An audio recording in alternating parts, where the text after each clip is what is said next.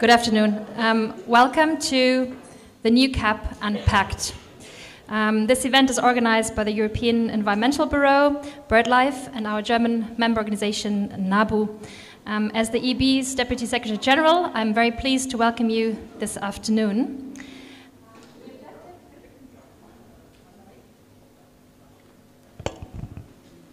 The objective of the event, is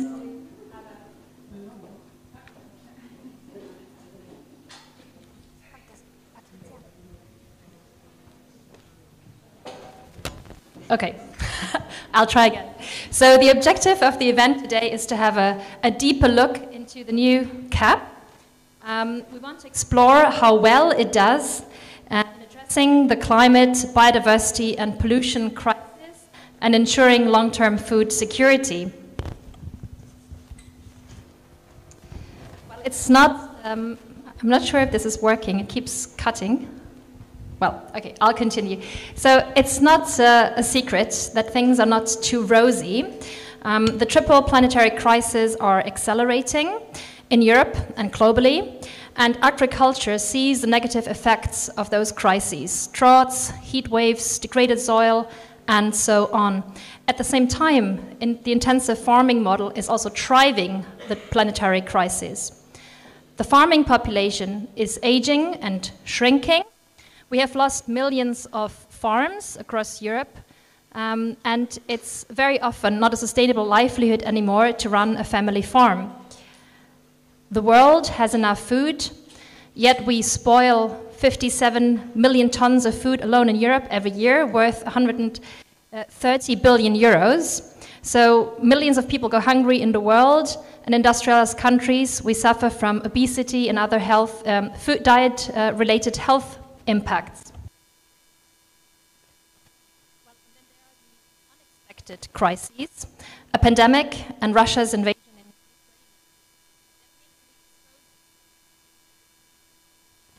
Sorry for the people online.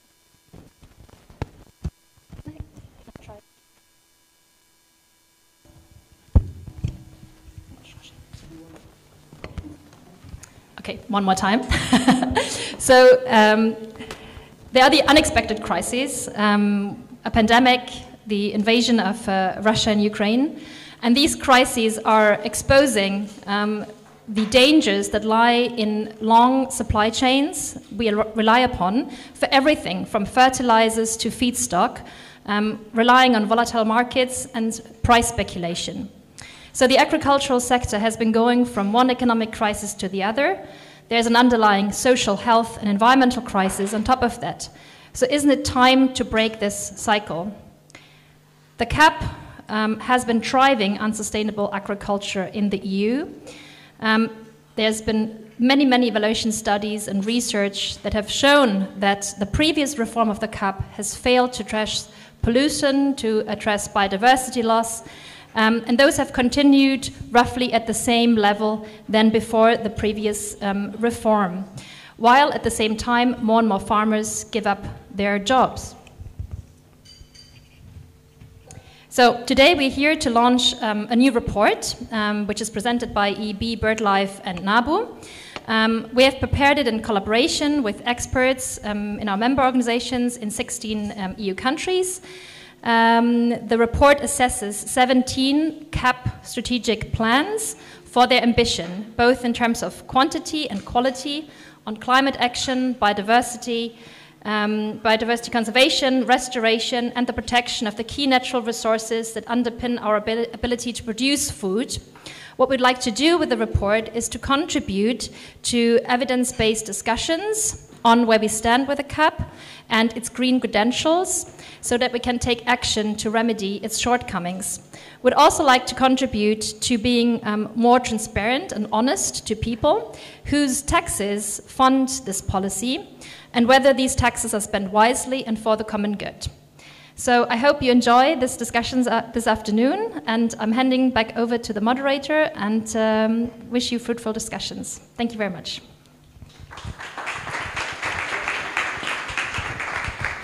Thank you very much, Patricia.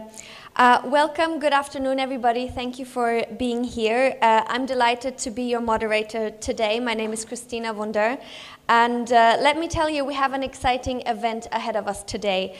The title is The New CAP Unpacked, and indeed there's a lot to unpack today. We will hear insights, as you've heard. A new report will be presented, as well as real-life case studies from 4 different member states. And we'll also have the chance to follow an interesting discussion between experts and practitioners. And we will close off at 6 with networking drinks. So make sure to stay through to the end. And of course, I want to extend a very warm welcome as well to everybody who is following this virtually. And joining us online now, let's all welcome Sabrina Gaba, who is a senior researcher at INRE, Institut National de la Recherche Agronomique, and she will set the scene for us.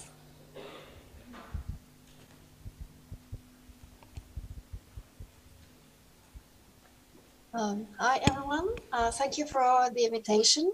So as it had been said, I'm a senior researcher at INRAE in France. And so I've been asked to present some work on the role of biodiversity in agriculture. So I hope that you can see my screen. And if so, I will start now. As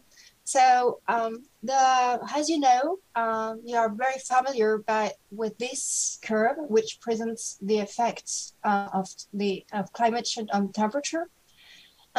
This is one of our big issue, but another one that is sometimes called the second issue is the decrease of biodiversity.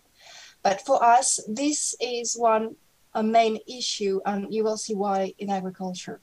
By all over, these 2 issues are of the tip of an iceberg, because there are all other issues that human well-being are facing now, such as poverty, anger, the war, and also inequalities. And all these problems are known as wicked problems in sustainability science, which means that we cannot deal with one problem without affecting all the others.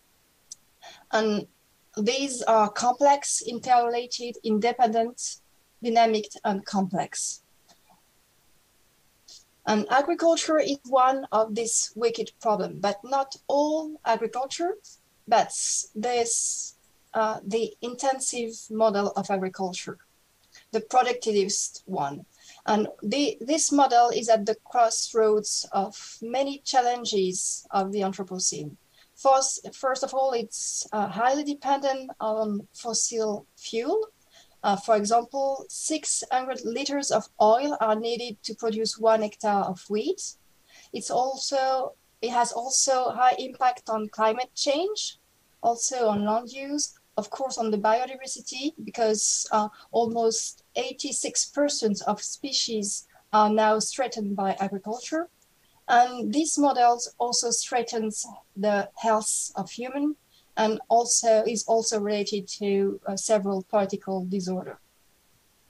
So which agriculture do you need now? In other words, which agriculture is needed or can make our food system resilient?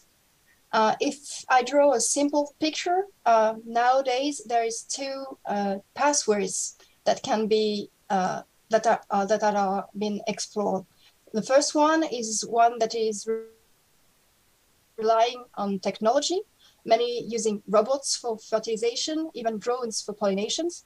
And the other pathways is more relying on keeping flowers in landscapes, farmers in fields, and using and letting plants being pollinated by insects.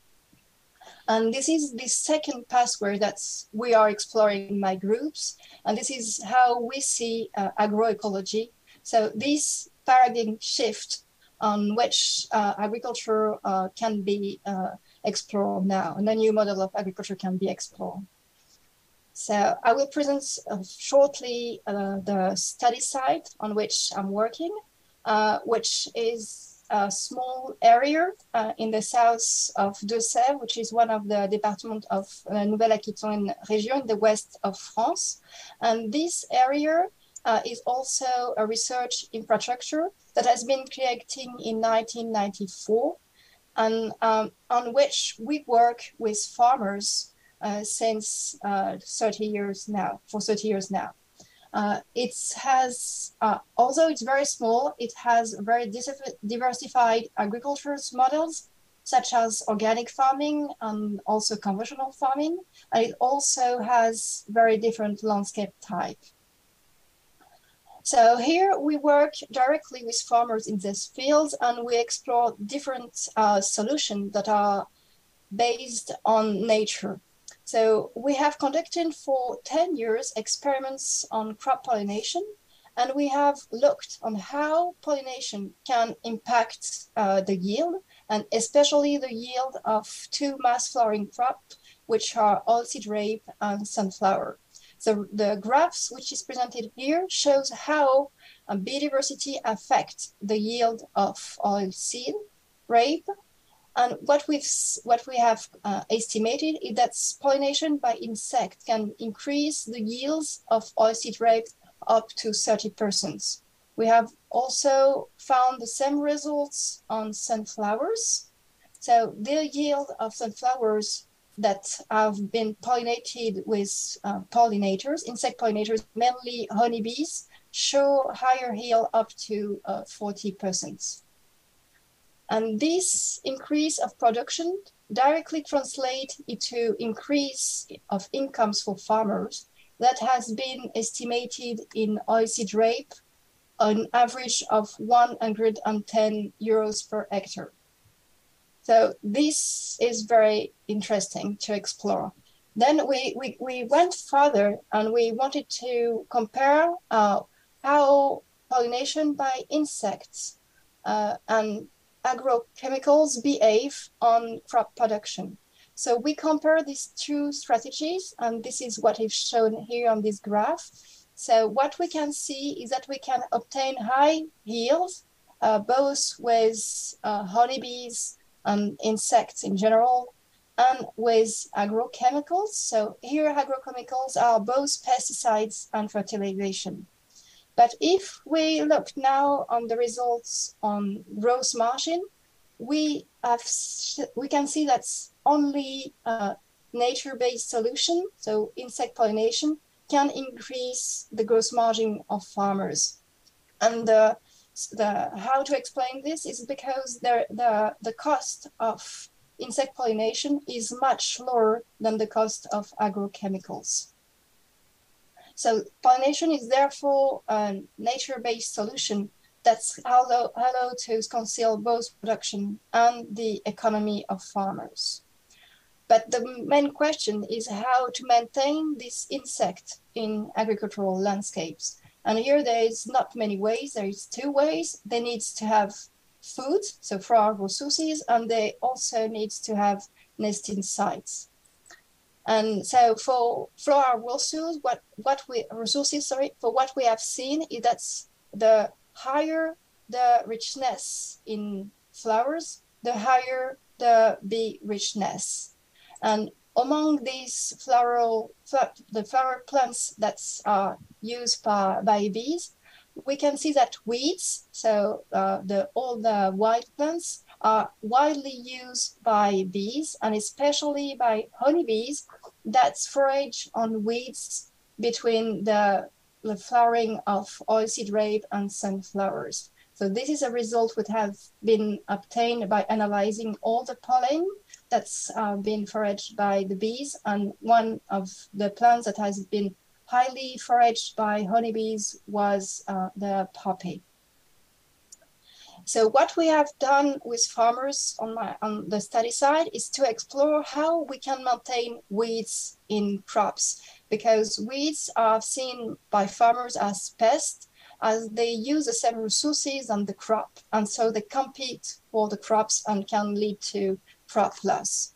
So we developed what we call socio-ecological experiment with farmers, which consists in selecting fields along a gradient of management intensity. And in each field, we manipulate the use of farming practices. And in that case, we manipulated the use of the intensity of weed control and the use of nitrogen fertilization. And by we, I mean the farmers. So the farmers are the one who experiments and the one who decide how to reduce weed control and how to reduce nitrogen fertilization. So here you have a picture of a farmer field in which the farmer has reduced the inputs for herbicide, for example, or mechanical weeding, and also inputs in nitrogen. We also have an area in which the farmers has not sown any crops, and you will see why after we had this experimental treatment here. So here are the results of the experiment. And what do these results say? So first, on the top, we have results on yield, on the bottom on the gross margin. And what we observe, so both in organic farming in green and conventional in blue, is that the yield does not increase significantly with an increase of nitrogen, nor with the increase of weed control intensity. And this is the same result in organic and conventional farms. This result is also obtained on the protein content, which is a grain quality in cereals. And as the yield is not directly increased by a higher use of nitrogen or a higher weed control intensity, this translates directly by a decrease in the economic performance. So here, the gross margin, which is lower in farms where the intensity of use of nitrogen and weed control is higher. So why do we observe these results? So the main reason is because in these fields, what we observe is that's only the presence of the crop, which was calculated by comparing plots with no crops and with crop. So only the presence of the crop can reduce a high level of weed biomass.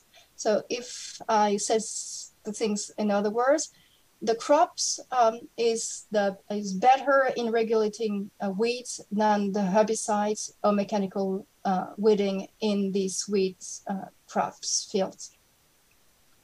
So this is an evidence for an efficient role of crop computation in regulating weeds. So then we also looked at how maintaining floral resources and nesting sites by managing landscape. And so we looked on how bee abundance was modified by the landscape context and in oilseed rape fields. And what we observe is that bee abundance significantly increased when the oilseed rape fields was in the landscapes in which a high amount of sunflowers was grown the year before. And this bee abundance also increased when the field in which we observed these bees was surrounding by a high amount of meadows and organic farming the same year. So, we wanted to go further to see if this... I'm almost finished, okay. But I can finish if you want now. Okay. So just to conclude, the biodiversity has beneficial role on agricultural production by increasing yields and regulating pests. This effects also is equal to some of the agrochemicals, and this biodiversity has lower cost than agrochemicals. Sorry for being long here, just sorry. All right, thank you very, very much, Sabrina. That was really interesting.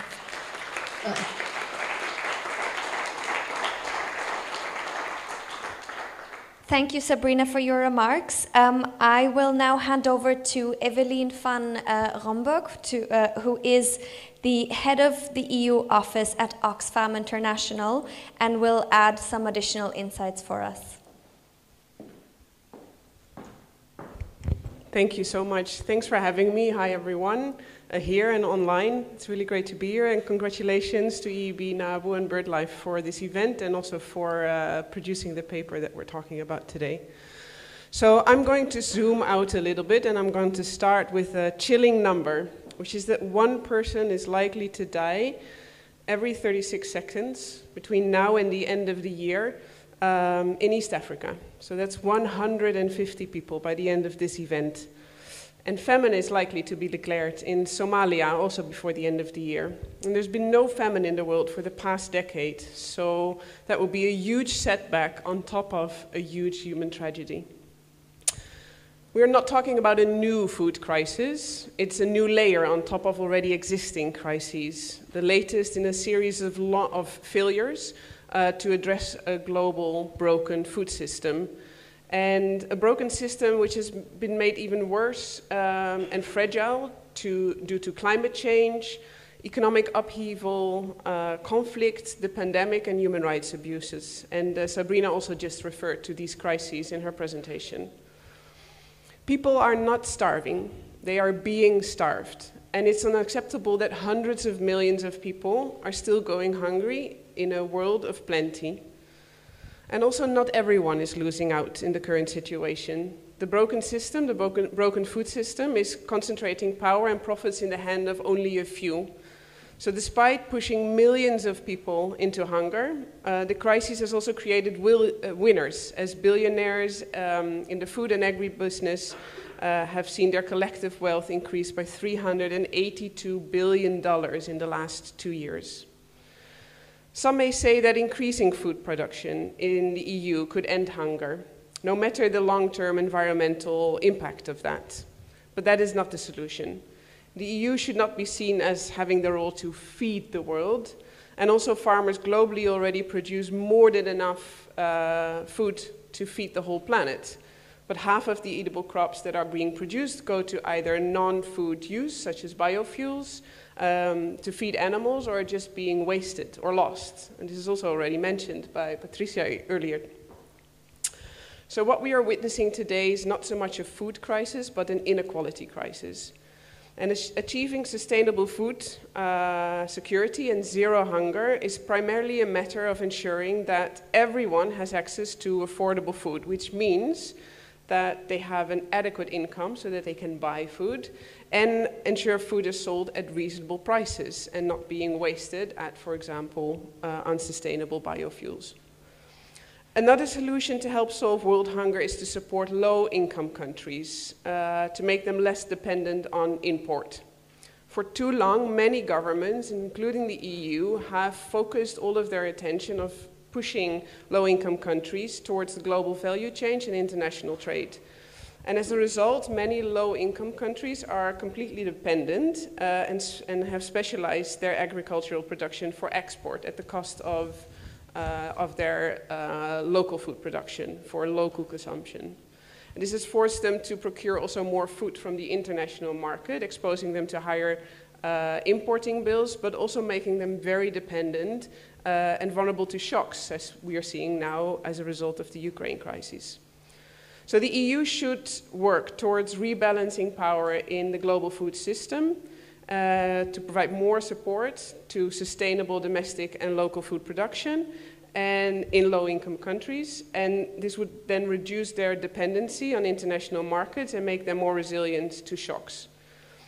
It also means that international trade rules, which have for long been negotiated to benefit farmers in rich countries, must be reshaped with greater space and power for low-income countries with food deficits to adjust their levels of food imports and exports and invest in domestic food production. So the EU should respect its commitment to policy coherence and development in all its policies, including in agriculture. And it also means that the CAP, which is the topic of today, does not undermine the development of agri-food sector in low-income countries, because supporting European agriculture and European farmers should not be at the expense of farmers in low-income countries. Thanks so much.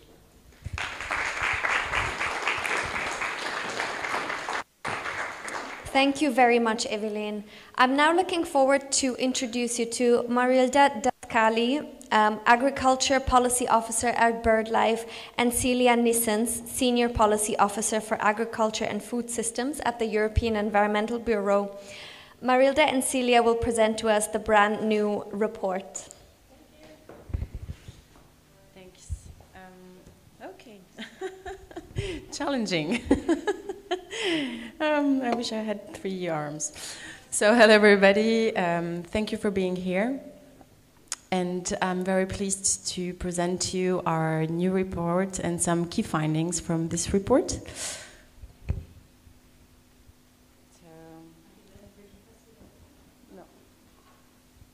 Okay, it's fine, thanks. So, as we saw through Sabrina's presentation, biodiversity and climate crisis have intensified, and the impacts are increasing in frequency and magnitude. Moreover, we are attesting loss in crucial biodiversity species and populations, like pollinators and insects in general.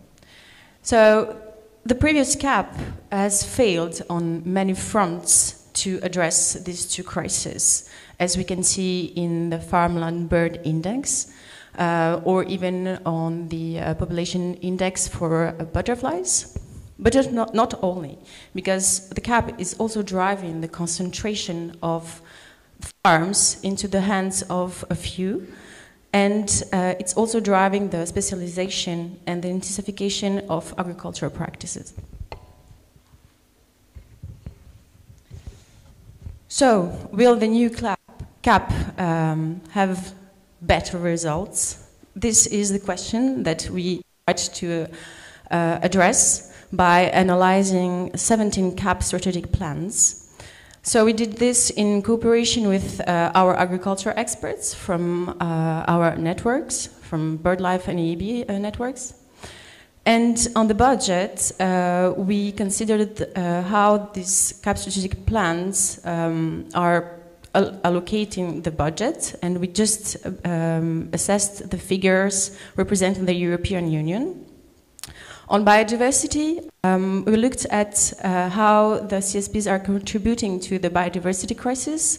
So we focused on the way the CAP strategic plans are contributing to create space for nature on farms.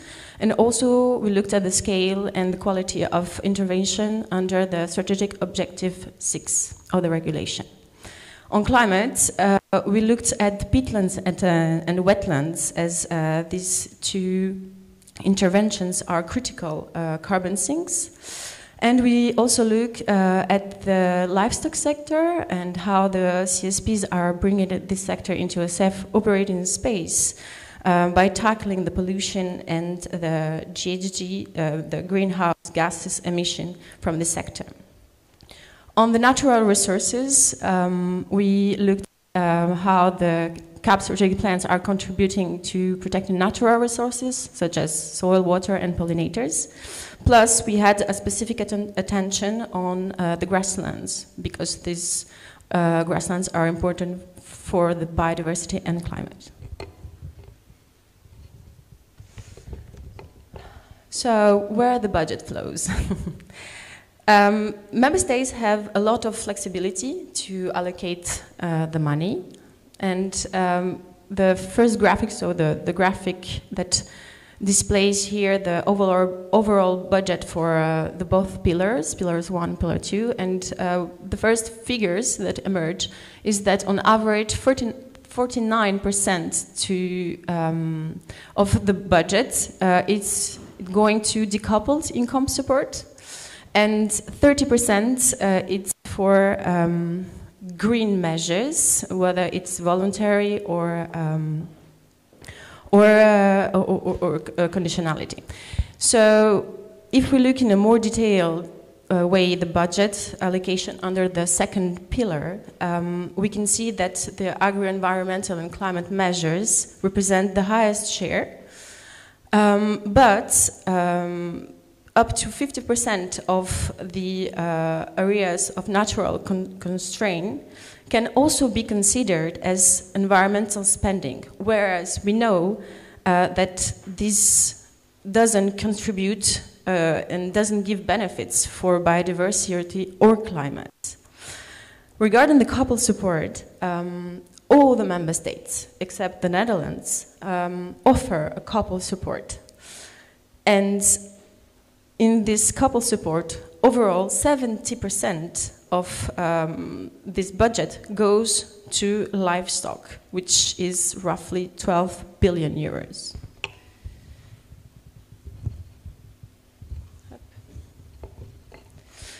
Regarding biodiversity, so we have looked at the CAP strategic plans and how they address the biodiversity loss through voluntary schemes, but also through conditionality with the GAICs 8 and 9. So 7 biodiversity-related indicators are present in the CAP strategic plans, and here I presented to you the results indicator 34. Where we can see that the areas are very low, and this general perception, it's seen throughout the different results indicators. We see that the area for biodiversity purposes are very low, and the CAP strategic plans will hence not contribute to create enough space for nature on farms and achieve the 10% target, as it is set out in the biodiversity strategy. Moreover, the interventions, there are some of them that are positive, but still too much have no or minor effect on biodiversity. And what we can see in this graph with the budget is that the bulk of the budget goes into inefficient interventions.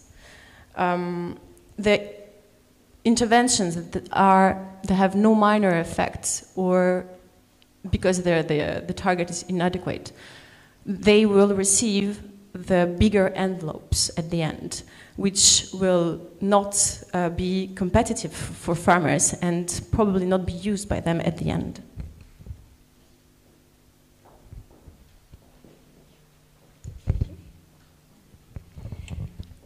So I'm going to present the findings from the analysis of climate action, starting with peatlands and wetlands, where we looked at the way that the new GAIC 2 is implemented on the protection of peatlands.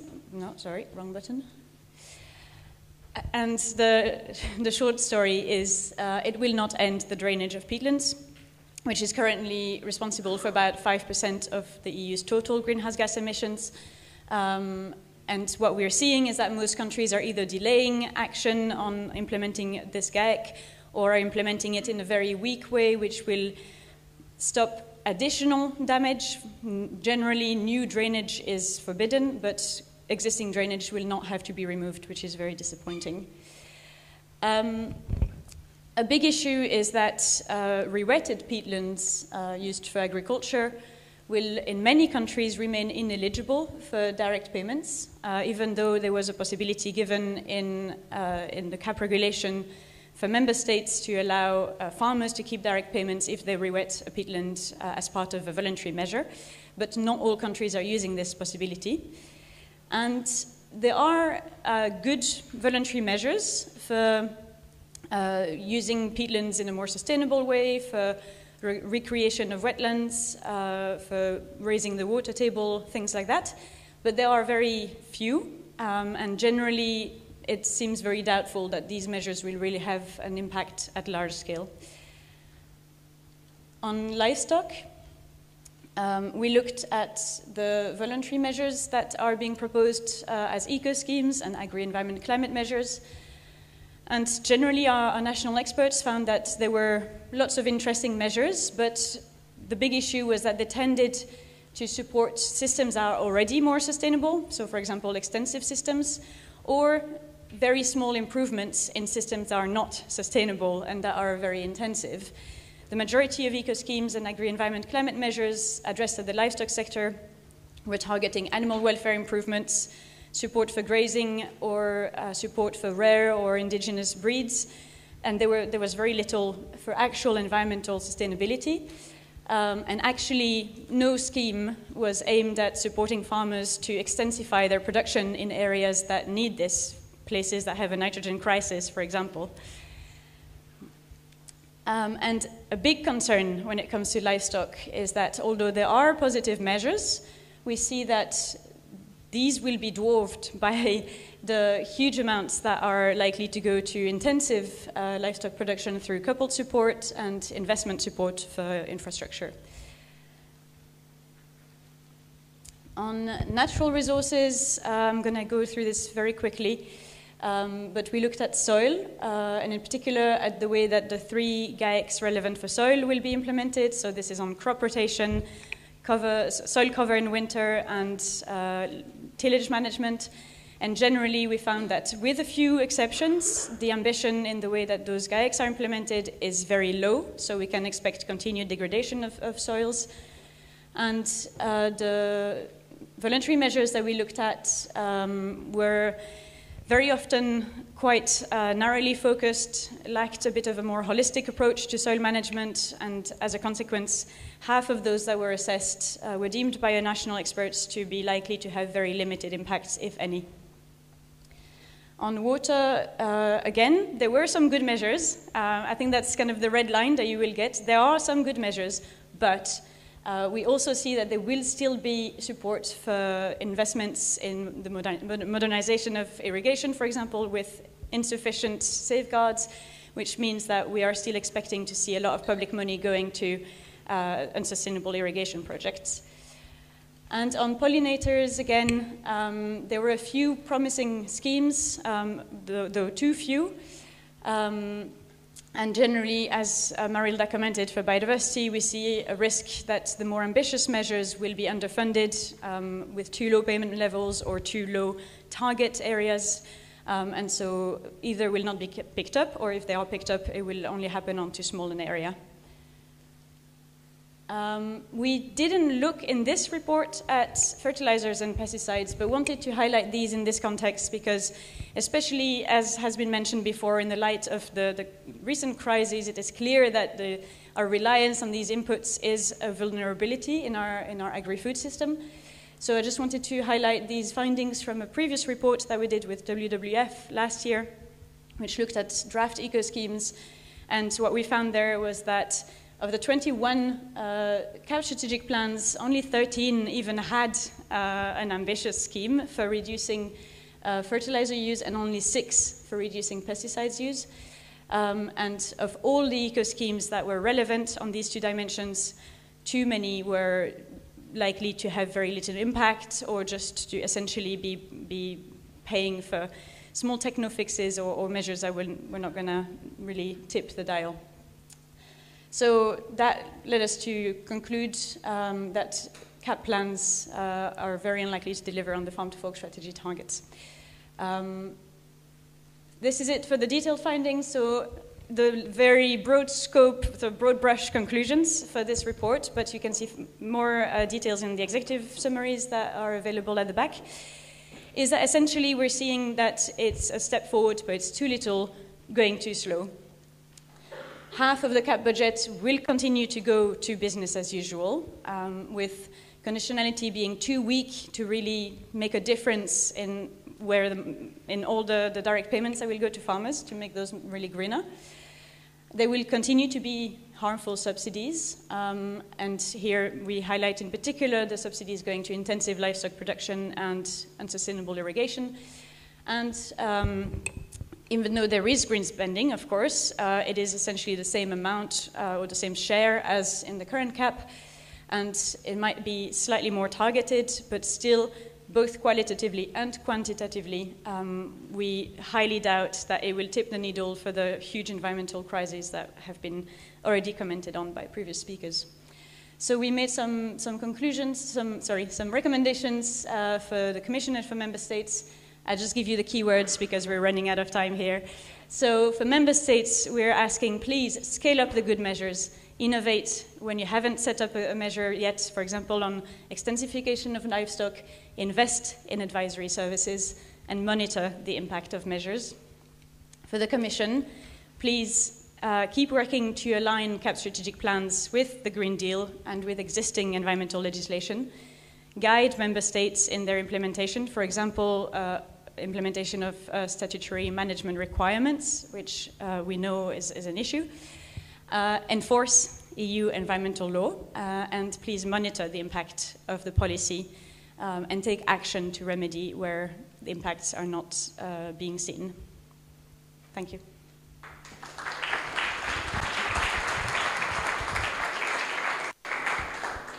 Thank you very much, Marilda and Celia. This was very insightful. We now have some minutes for questions from the audience. So if there are any questions, please let us know. If you can't think of questions right now, of course, we will have a coffee break as well as the networking drinks where you can address your burning questions to the presenters. So thank you again. So in this next segment, I'm really looking forward to turning our focus onto what this means in practice. So our experts today will take you, metaphorically speaking, of course, to Poland, to Belgium, to the Netherlands, and to Germany, as they will present their national case studies. First, we will hear from Aleksandra Pełkowska-Kroll, who is the Agriculture Coordinator at the Polish Society for the Protection of Birds. Good afternoon. I am representing Polish Society for the Protection of Birds, which is one of the biggest environmental NGO in Poland. And our main aim is to protect birds, wild birds, and their habitats. We are implementing active nature conservation, but we are also advocating for systemic change for better nature conservation. And to be more effective in advocating for better agriculture policy, a few years ago, with other 5 environmental NGOs from Poland, we formed Agriculture for Nature Coalition. And why it is so important, why agriculture policy is so important in our country.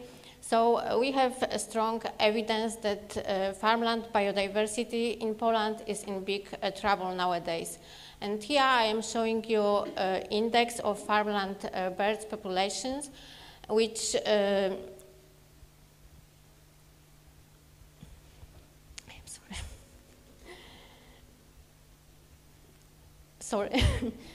which dropped down by 20% between 2000 and 2020. And in the same period, situation of meadows breeding waders were even worse, and this decline was 60%. And nowadays, this group of birds, which are strongly linked to agricultural landscape, is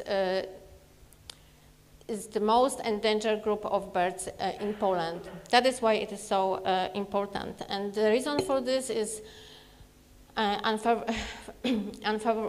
unfavorable conservation status of meadows, semi-natural wet meadows, where these birds live, and and it is because land abandonment or intensification of use. And that is why it is very important that in our new CAP strategic plan, we will have continuation of existing agri-environmental climatic schemes, which aim is to support extensive use of this kind of habitats. And we will also have new eco-scheme aiming at extensive use of grasslands. And all these are very good. And let me replace picture into some numbers. And you can see that it is planned that 36 of permanent grasslands in Poland will be covered by this kind of support. And it is quite a lot, but in the same time, the amount of subsidies will remain very low, and there is very big risk that farmers, especially small farmers, won't be interested in implementing schemes like they are now. And in the same time, I wanted to show you budget planned for couple support for beef and dairy, and it is more than triple that of schemes I mentioned before. And this money will go directly to farmers, most often intensive industrial farmers, which don't have to meet any environmental requirements to get this money.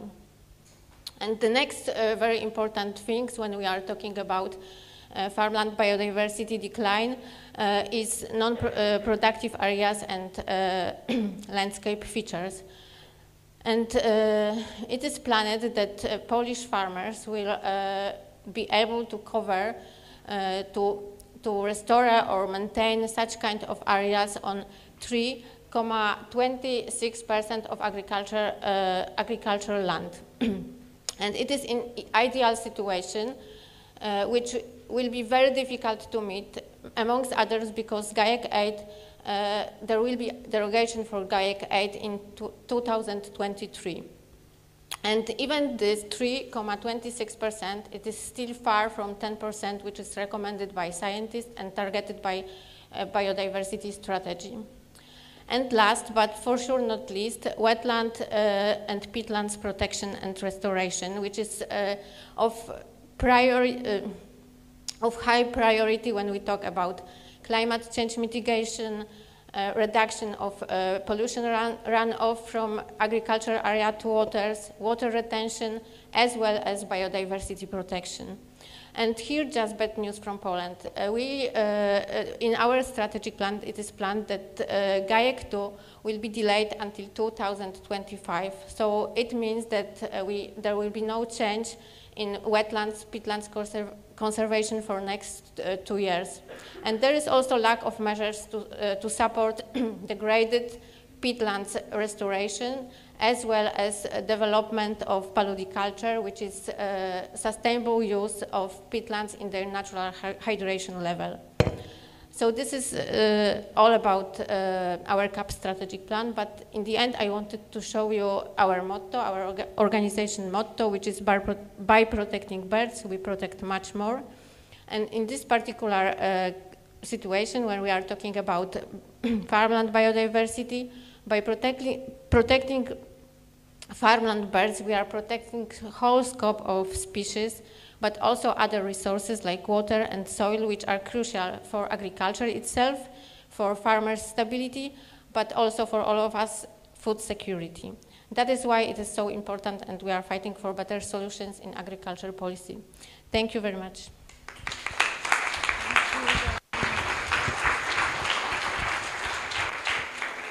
Thank you, Alexandra. I'm looking forward to handing over to Emmanuel Beguin, Agriculture Policy Officer at Natagora, to present the case study from Belgium. Thank you. So I will represent here Natagora, who is BirdLife partner in just here outside Brussels in the Walloon region. And also on behalf of Impact, which is a coalition of 5 environmental NGOs who have been officially involved in the stakeholder process of the new CAP strategic plan over the last 3 years in the Walloon region. So when we think of Wallonia, we may be tempted to think about this, beautiful landscapes. This is high nature value farming, very extensive livestock. We also have this, which is like organic systems emerging, growing organic production of livestock. But the majority of the livestock production system is the conventional farming system, heavily relying on inputs, on feed, directly feeding. You can see animals in degraded grasslands. And we tend to see more and more very large livestock farms with hundreds of animals, so the number is continuously growing. And including a few industrial farming systems which do not anymore rely on grass at all. So behind the beautiful landscape pictures, it's important to know that Walloon region is one of the highest in livestock density in the EU, just after Netherlands and Flanders. And we have a growing very large and industrial farms. So really what's at stake here, I forgot to say that I'm focusing narrowly on livestock support in my presentation because the Walloon CSP is the CSP with the highest share of budget dedicated to livestock support. So that's why I will focus only on livestock support in my presentation. So it's 20% of the first pillar. So it's the only single CAP plan in the EU that has such a high share of support to livestock. So yeah, almost half of the agriculture area is composed of grasslands, which is very important for carbon, water retention, but protecting grassland is not enough.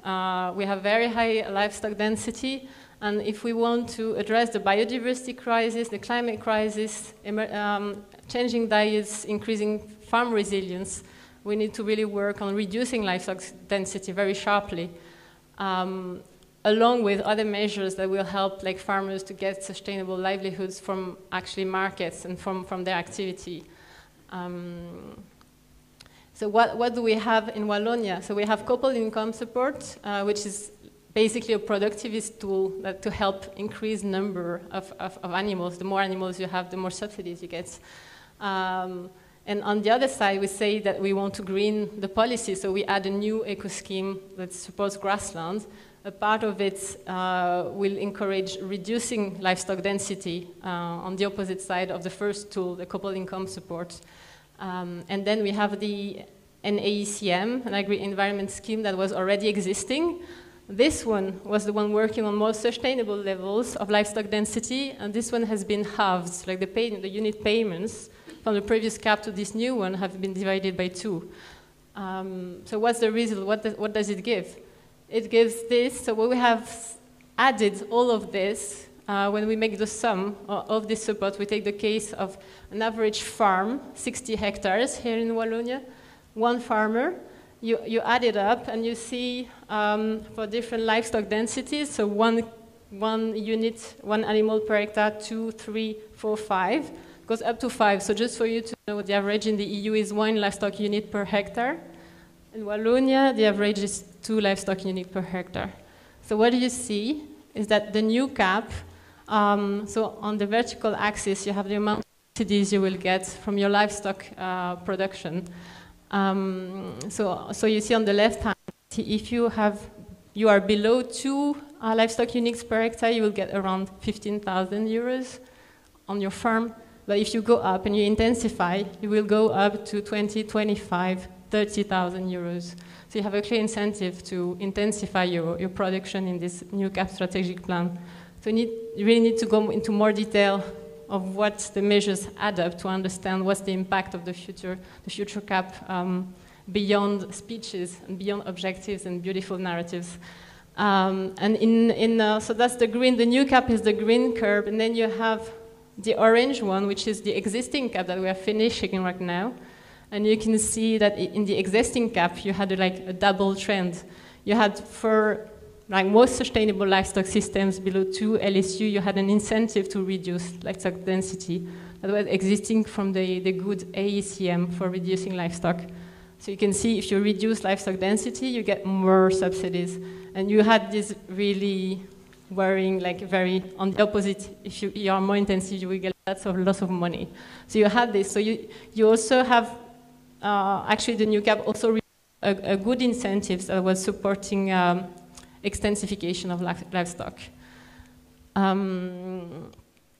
So in conclusion, governance is really at the center of the situation.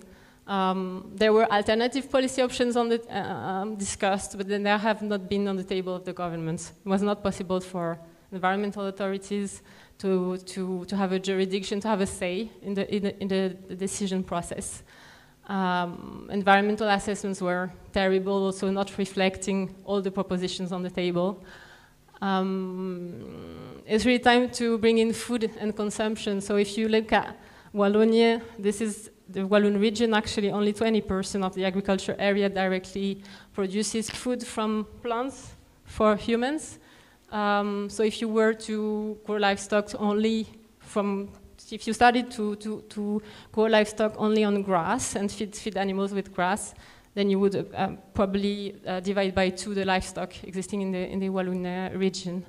And then, yeah, it's quite time to phase out harmful subsidies. Thank you.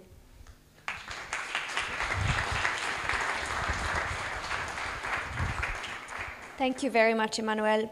We will now next hear from Aart Mulders, Senior Advisor at the Dutch Ministry for Agriculture, with a case study from the Netherlands. Thank you. Oh, this is the wrong button. My name is Aart Mulders. I worked as the national coordinator for the Dutch Green-Blue architecture. And I'm now, when Wojciechowski signs the Dutch National Strategic Plan, I will shift towards developing a design for extensifying agriculture in the Netherlands, which is a whole lot of work and very political. I'm now presenting the eco scheme. The eco scheme originally was designed to shift from income support towards a system which you can pay farmers for ecosystem services. It depends, of course, on the height of the conditionalities, how much space you have to make that shift. Originally, the basic design of the Netherlands is a bit more holistic, where you have the AECM incorporation for the higher levels in a region. That's for example, meadow birds, but also incorporation. We have now the development of peatland, and also developing new policies for buffering Natura 2000 areas. You have in the shift in between, you have a design for the AECM, but also the eco scheme supporting, for example, landscape elements, that kind of things. And the lowest level is more or less the basic quality for climate and environment. And there you have the conditionalities as one thing.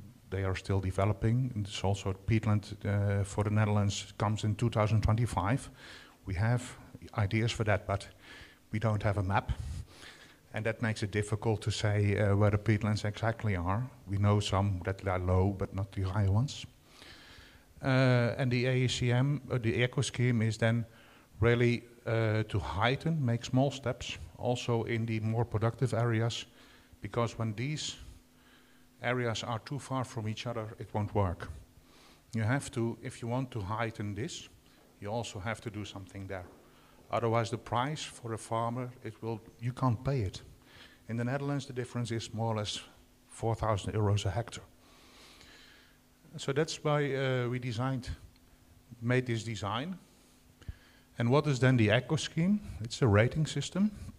We designed the rating system together with farmers and together with nature conservation organizations in a discussion, how can we make small steps? We made measures in total 21, both for arable land, for grasslands and non-productive areas.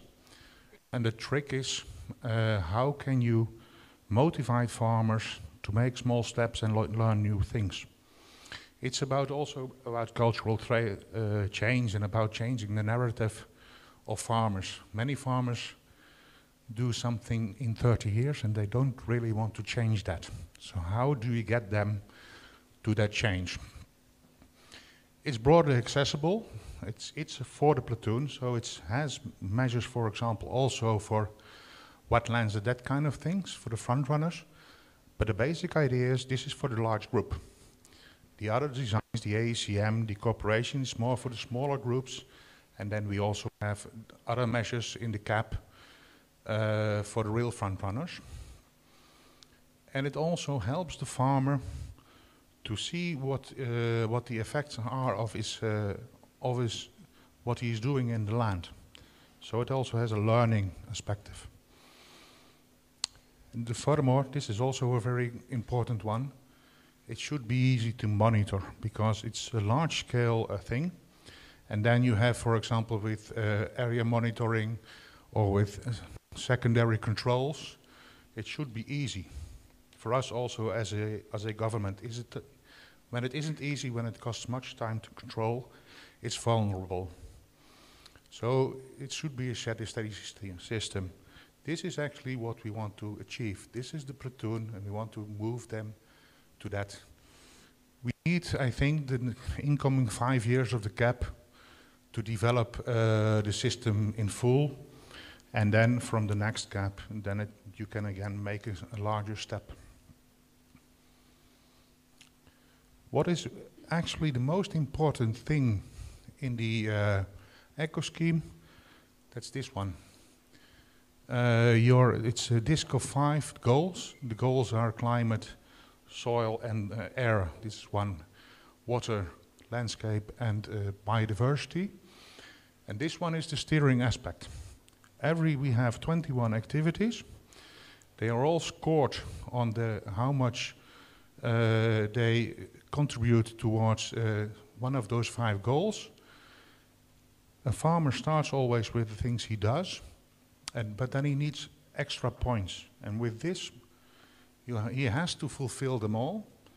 And with this, you push them in a bit more non-productive area, a bit more nitrogen crops, that kind of things. So this is, in a way, I have to admit, we avoid a bit it's all calculated on income forgone and cost incurred, but on a farm level, this works different. Because he doesn't calculate the farmer, the things he already does. Those are also calculated income forgone, cost incurred. He simply counts how much cost do I have now, how much subsidies do I get, is the gap, does that fulfill the costs that I have? In the end, they all have to have 5 points per hectare. You get a payment per hectare, which is in the next sheet. You get an average payment per hectare, which is 3 levels, 6 euros a hectare, 110 and 200. And he has to fulfill eco activities on his farm as a whole to get up to the payment. And that's actually this thing. Here, these all have to be green, so he has to have the points, but he also has to come on top of there or there or there. This difference is deliberately quite high between silver and gold. What you see also already in the discussions I have with farmers in the Netherlands, that farmers want to have gold. So it pushes them. If this was too small, then the step between silver and gold is too small. But when you push them with a larger step, they get ambitious. And that helps, of course, because the basic idea always was to see to it that you get a cultural change. The farmers have to think different, and then you can move towards next steps. They have to learn new products. So at this moment, the ambition can be higher. It's mostly soil, in this case, soil and water, what we support.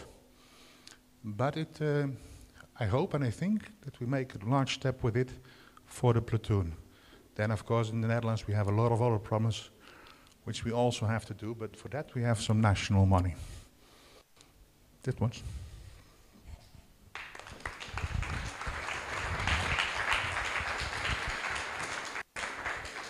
Thank you very much, Art.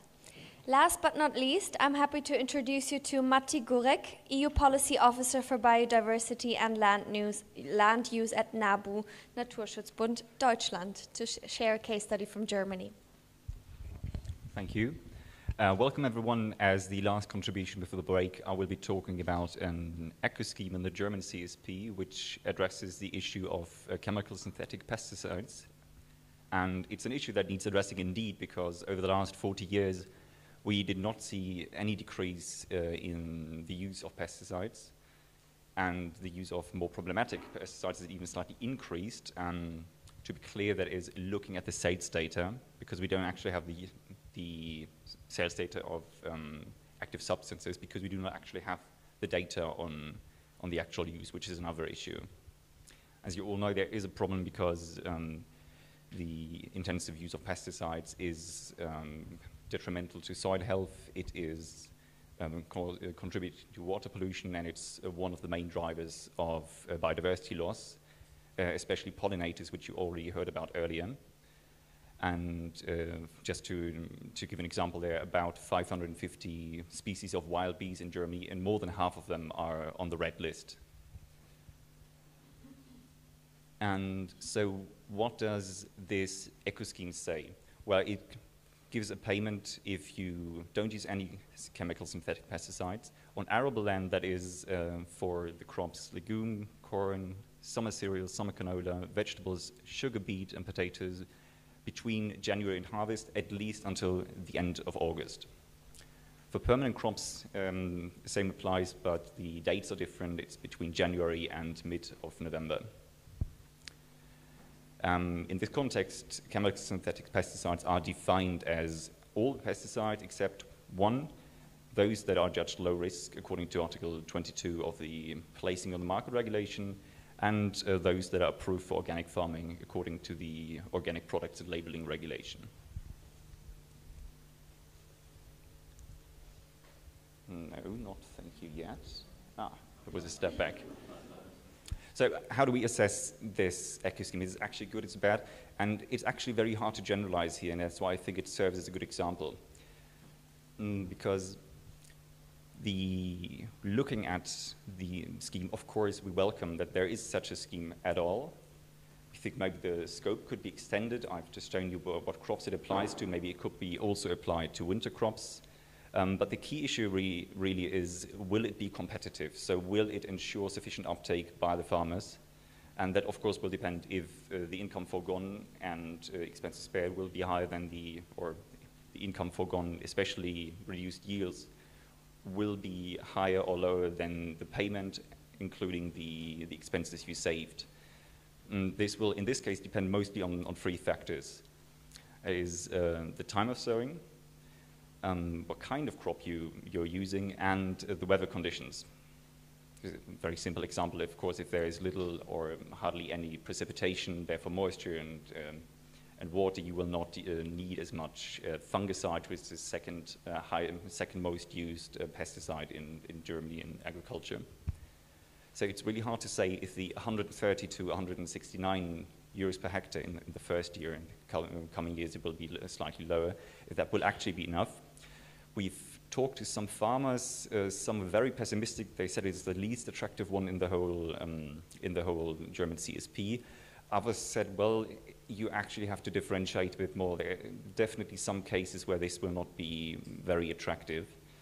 Others say it really depends if you're not super high use farmer in pesticides, or if your economic model is not really tailored to depend on very high use of pesticides, it might actually be economically worthwhile. And another issue is that when calculating these, the premium, and this is the same case for all large and agriculturally diverse member states, you have to use an average. Now, this applies to all of Germany, and in various regions, the conditions will be very different. So for some regions and some crops, it will probably be easy money, and in others, it will be out of the question to use it. And I close with this short look at the SUR proposal, which is now hotly debated.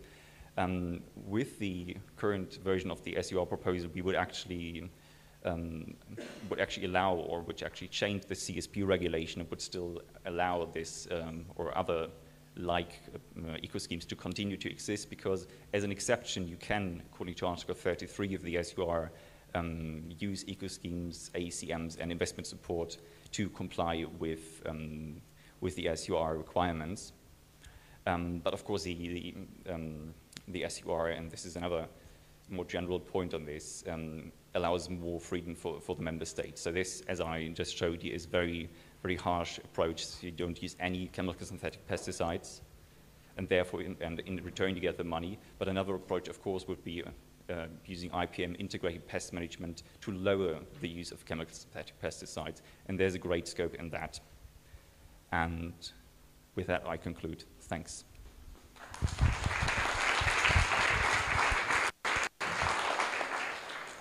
Thank you very much. Well, with all that we've heard this afternoon, I think you and we all deserve a little coffee break. So feel free to grab a drink, coffee or tea, and let's see each other back here facing this direction on the chairs at around 35 past the hour, 4:35.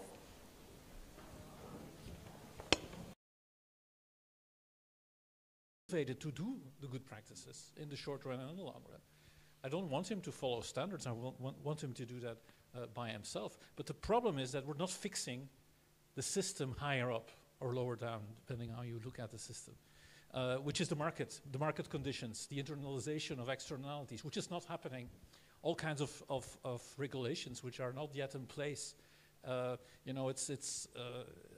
are really, really necessary to make it happen. And this creates a lot of tension at the farmer, as you actually just explained. The farmer is squeezed by these standards on the one hand, but the market conditions that are not following on the other. Thank you. Do we have reactions to that? I'd like to come in on some of the, but with the mic, please. Some of the questions which were raised. So I think, for example, on coupled income support, I think there also a push towards more sustainability as well. And it's not only about livestock, it's also about supporting other crops, which are also important in times of food security. On public goods, it depends what is public good. There are many things that farmers deliver. Even the fact that they produce food for our food security, I think it's a public good. And we are talking about food security globally. We are not talking food security only in the EU, but in the EU we are talking about price and affordability of food. So we are still in a situation where this is important. And farmers are there also. If the farmers are not there, if the CAP is not there, let's remember that then all the GAECs, so the good agricultural conditions, would not be there. So they are there to produce the food, to keep the rural areas alive, and by being there and by participating in the CAP support, they also deliver on the basic conditions which I mentioned before, which are strengthened compared to the previous CAP.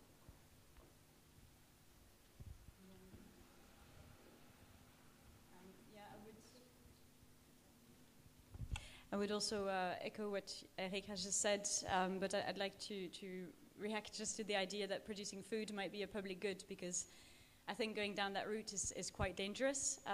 Then we could also start subsidizing bike manufacturers and, I don't know, heating systems manufacturers, because having heat in your house is also important and a human right, etc. No, like, producing food is the economic activity of farmers, and as economic actors, they need to be regulated to some extent. But indeed, we need to send them the right economic signals, and it's quite clear that this CAP is falling short of sending them the right signals, because they will still be getting subsidies just to have land. They will still be getting coupled subsidies to grow protein crops and a variety of crops, to rear livestock, instead of addressing the potential market failures that are leading to this support being needed, or instead of actually enabling a transition.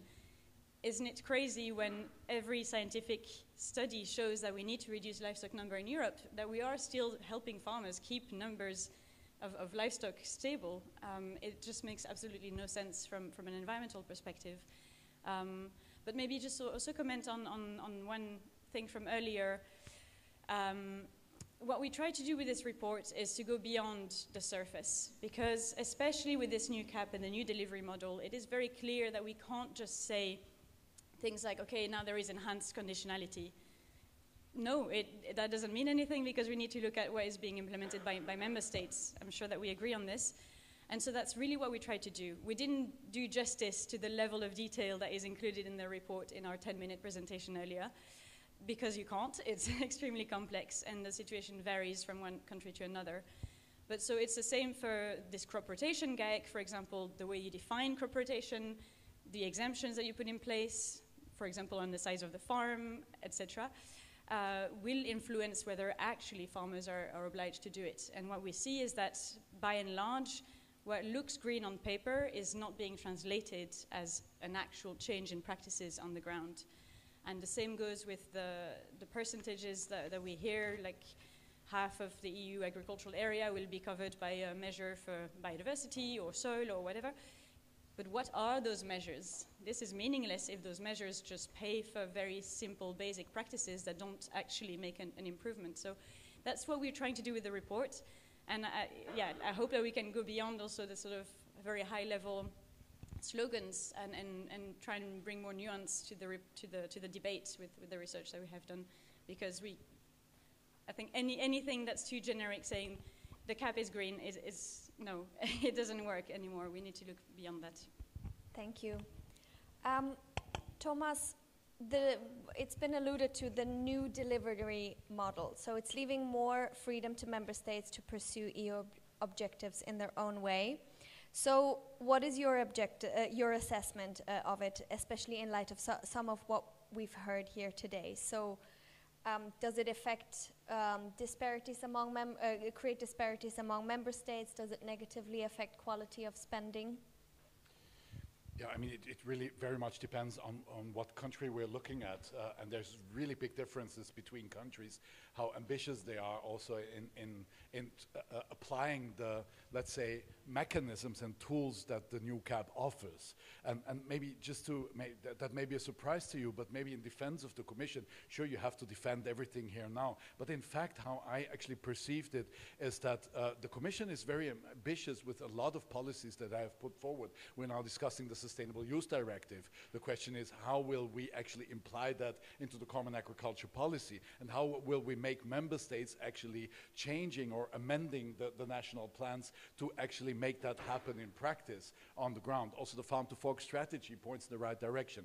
But there's also reasons why, especially our conservative friends, made sure that the CAP is decided before the Green Deal gets published. So they do not actually have to apply all these principles in all the density and intensity also to the Common Agriculture Policy. And I think we can also admit that, and I may do that instead of you, because you by profession have to defend, yeah? But so it's interesting, because we're actually working and standing much closer in trying to turn agriculture towards green delivery than it seems. But the delivery model as such, I mean, it's a distraction of the common market. And I understand that the Commission was just fed up of getting all the blame all the time from all the farmers, you know, for all the bureaucracy and so on. The truth is, you know, what the farmer actually, the piles of paper you get to fill out are actually created by your agricultural ministry and not by the European Commission. And by, you know, now saying, okay, we're just setting the goals and you make the rules in your agricultural ministry, and then you also take the blame for bureaucracy or whatever. I can understand that, but still, I mean, it's a common market. It's supposed to serve also the competitiveness within. And now we're actually putting countries that are more ambitious at stake. We're putting them into an unfair competition, and through this, actually countering the actual goals that we're having through CAP. That's what I see happening, and I think it's a mistake that we went down that road to actually allow all member states to diverge so much in the actual funding schemes. And you mentioned it earlier that second pillar is co-financed. So for a country like Austria, Germany, or Netherlands, so let's say the more rich countries, it's relatively easy to say, okay, we co-finance a 50%. But especially for the least or less wealthy countries, but which are the ones that we have to look at more. I mean, go to Romania or Bulgaria and see what's going on there on the major landscapes, fields like 1,000 hectares. We failed to limit the size of hectares that we can apply CAP fundings on. So we're still funding fields with 2,000 hectares, one field, one monoculture. That this is a devastation to environment, in all kinds. That's clear. You know it. I know it. We weren't able to push it through. Or that we limit actually fundings when it comes to animal husbandry to put it in a certain relation to land that you have. Yeah? We failed with that, and we both tried. The Commission tried, we tried in Parliament. Partly even Parliament's position was looking like that, but in Council we failed on doing that. And so the general standards are, let's say, have so many loopholes, and then combine it with the new delivery model is really allowing the member states to basically subsidize what they like, and this can be in the case of Czech Republic, Babiš likes Babiš, yeah? In the case of Hungary, Orban likes his 10 best friends, and in the case of some other few countries, they really like their environment and their small-scale farming that they still have, and they put the money there. They have the possibility within the new CAP, that's true. So if you want to be ambitious as a country, you can be, but if you don't want to be, you just further invest into, let's say, the old school stuff, and this puts the countries that are more ambitious in a very difficult situation when it comes to the market, because we all have to compete on the same market for the same prices, and that's then rather difficult. Thank you very much. Thanks, Thomas, for wanting to speak on my behalf, but I can do it myself. So just to come back to some of the points you made on the new delivery model, I think it's really a game changer in a way, and it's bringing forward a feature which we were already starting to have in the previous CAP.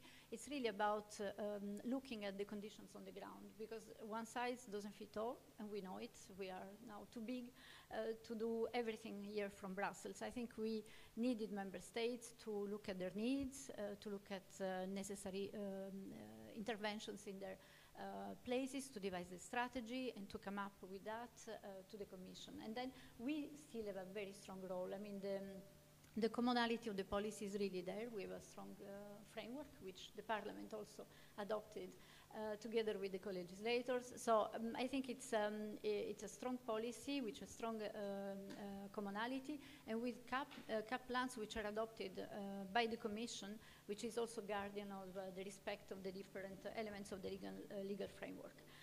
Where I agree as well with Celia and with Thomas is that we need now to look at the implementation phase. So this is very important. Indeed, what we have in the plans is written there, but now from 1st of January we want to see member states implementing, and we will monitor that, and we can come back to that later. So it's going to be very strongly followed by the Commission, and we'll of course look at it and intervene where necessary.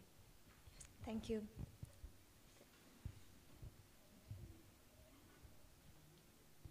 One thing I was just wondering when I was reading the report is all missing, and maybe you can answer that, is when I get the delivery model, but to what extent does that promote or hinder policy cohesion and coherence at that level? Because the CAP is not the only policy. Again, there are dozens and dozens of regulations and acts that need to be coherent with each other. And so my question is, does that delivery model increase or decrease the coherence? From the angle of the Commission, certainly the new delivery model with a strong legal framework which we ask member states to respect and which we are vigilant because we approve the plans, we respect and we safeguard this coherence. And this coherence with the legal framework of the Common Agricultural Policy, but also outside. And you touch a very important point, the coherence with all the other policy. Not only environmental policy, also cohesion policy, and so on and so forth. And this is something which the Commission, when assessing the plans and adopting the plans, has been very careful in safeguarding. I would disagree, as you could have expected. No, our assessment has been that it depends what you look at, but in terms of the coherence with the Green Deal, the new delivery model has tied the Commission's hands. The Green Deal was only a political ambition. It wasn't a legal framework when the CAP was being negotiated. And member states have rejected or refused to integrate really its key ambitions clearly in the legal framework of the CAP. And so it means that now, as the Commission was reviewing the CAP strategic plans, all it could do was ask nicely and hope that member states accept to do something. But the result from what we've seen on the result indicators, on the measures, is that we won't have a 50% reduction in pesticides, 20% reduction in fertilizer use, we won't have 10% space for nature by 2030 with this CAP.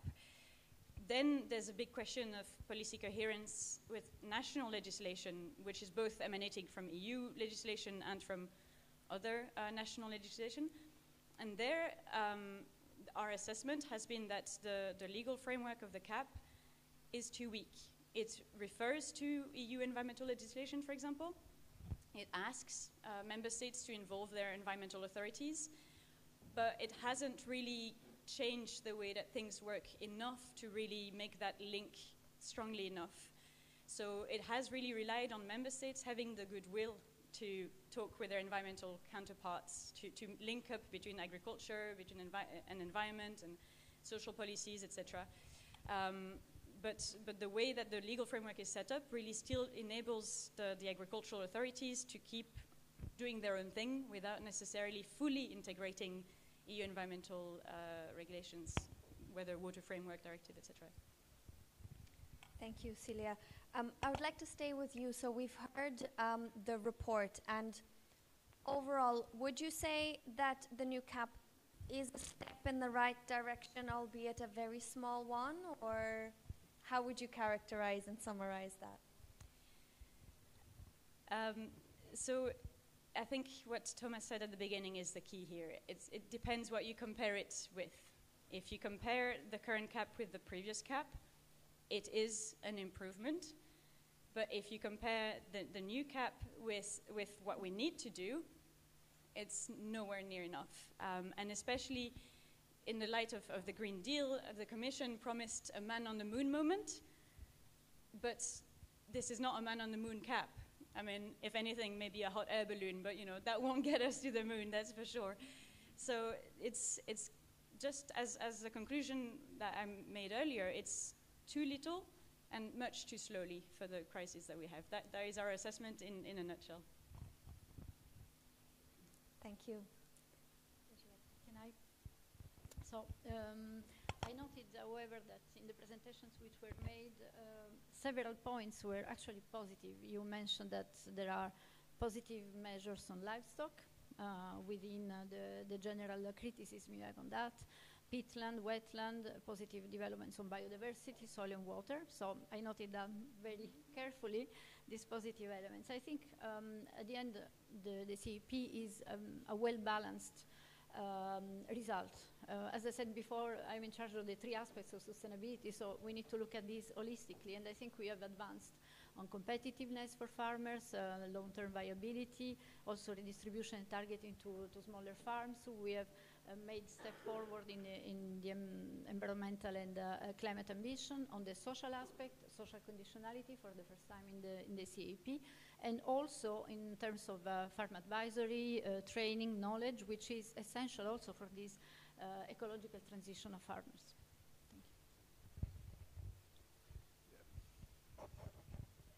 Yeah, but now looking at it from the other perspective. We're in a massive climate crisis. The whole society has to review its models of life, of transport, of how we feed ourselves, how we produce, how our industry functions, how we heat our homes. We have to review all of that to reduce emissions. And then we have a sector like together with forestry, which is a different topic we could also debate here, but we have a sector that would have the potential to not just emit less, but actually sequester CO2 into the soil. And you say, well, we have these carbon farming measures. Well, if you talk to science, these carbon farming measures are not worth a lot until now, because basically, I mean, you can, what do we measure? The amount of carbon that was put into the soil in 1 year. I mean, if you just do one wrong action on your field, you re-emit it all into the atmosphere. So we have a sector that would have been able to actually sequester CO2, get CO2 out of the atmosphere, and we clearly have not captured the full potential that agriculture would have had in this regard. In a sector, and I would say the only sector, that is basically fully dependent on subsidies. You know, it's actually for policymakers, this is paradise, because whatever you decide, you know, basically the farmers will do what they get subsidies for. It's so easy it is. Because we are all, and I say that for myself as well, we're dependent on subsidies. The reality is that we produce produce for fairly, maybe the production costs are less than that, and the actual income that we have is the subsidies. I know it depends on what kind of farm and in what country, but basically you can say that. So this gives us the possibility to actually steer, to direct the whole sector, because we have all the mechanisms and all the kind of power in hands. And unfortunately, we didn't use the full potential that we have and that we still see. But still, I mean, you know, before the CAP or after the CAP negotiations is before the CAP negotiations, and we will have a review in 2024. And I think we should measure ourselves not from where we're coming from, but rather what the potential the sector would have in terms of climate protection, but also biodiversity protection. Clearly, I just focused on climate now. And I think this is the perspective from where we should debate. What potential does it have? And by the way, also long-term food security depends on the amount of humus, carbon in the soil. Water retention depends on that. So it's a question about drought, it's a question about floods, you know. Just look all these, and this is the public goods I am talking about in the first regard, and this is well combinable with food security, long-term food security, also in times of extreme weather, in times of global warming. You know the potential, we know it, I know it, we both know it. We need to fight, you know, for maximum implementation of these environmental standards.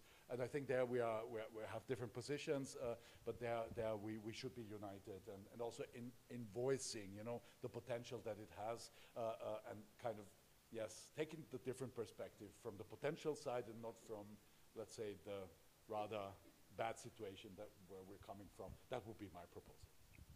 Thank you. Yes, you can applaud.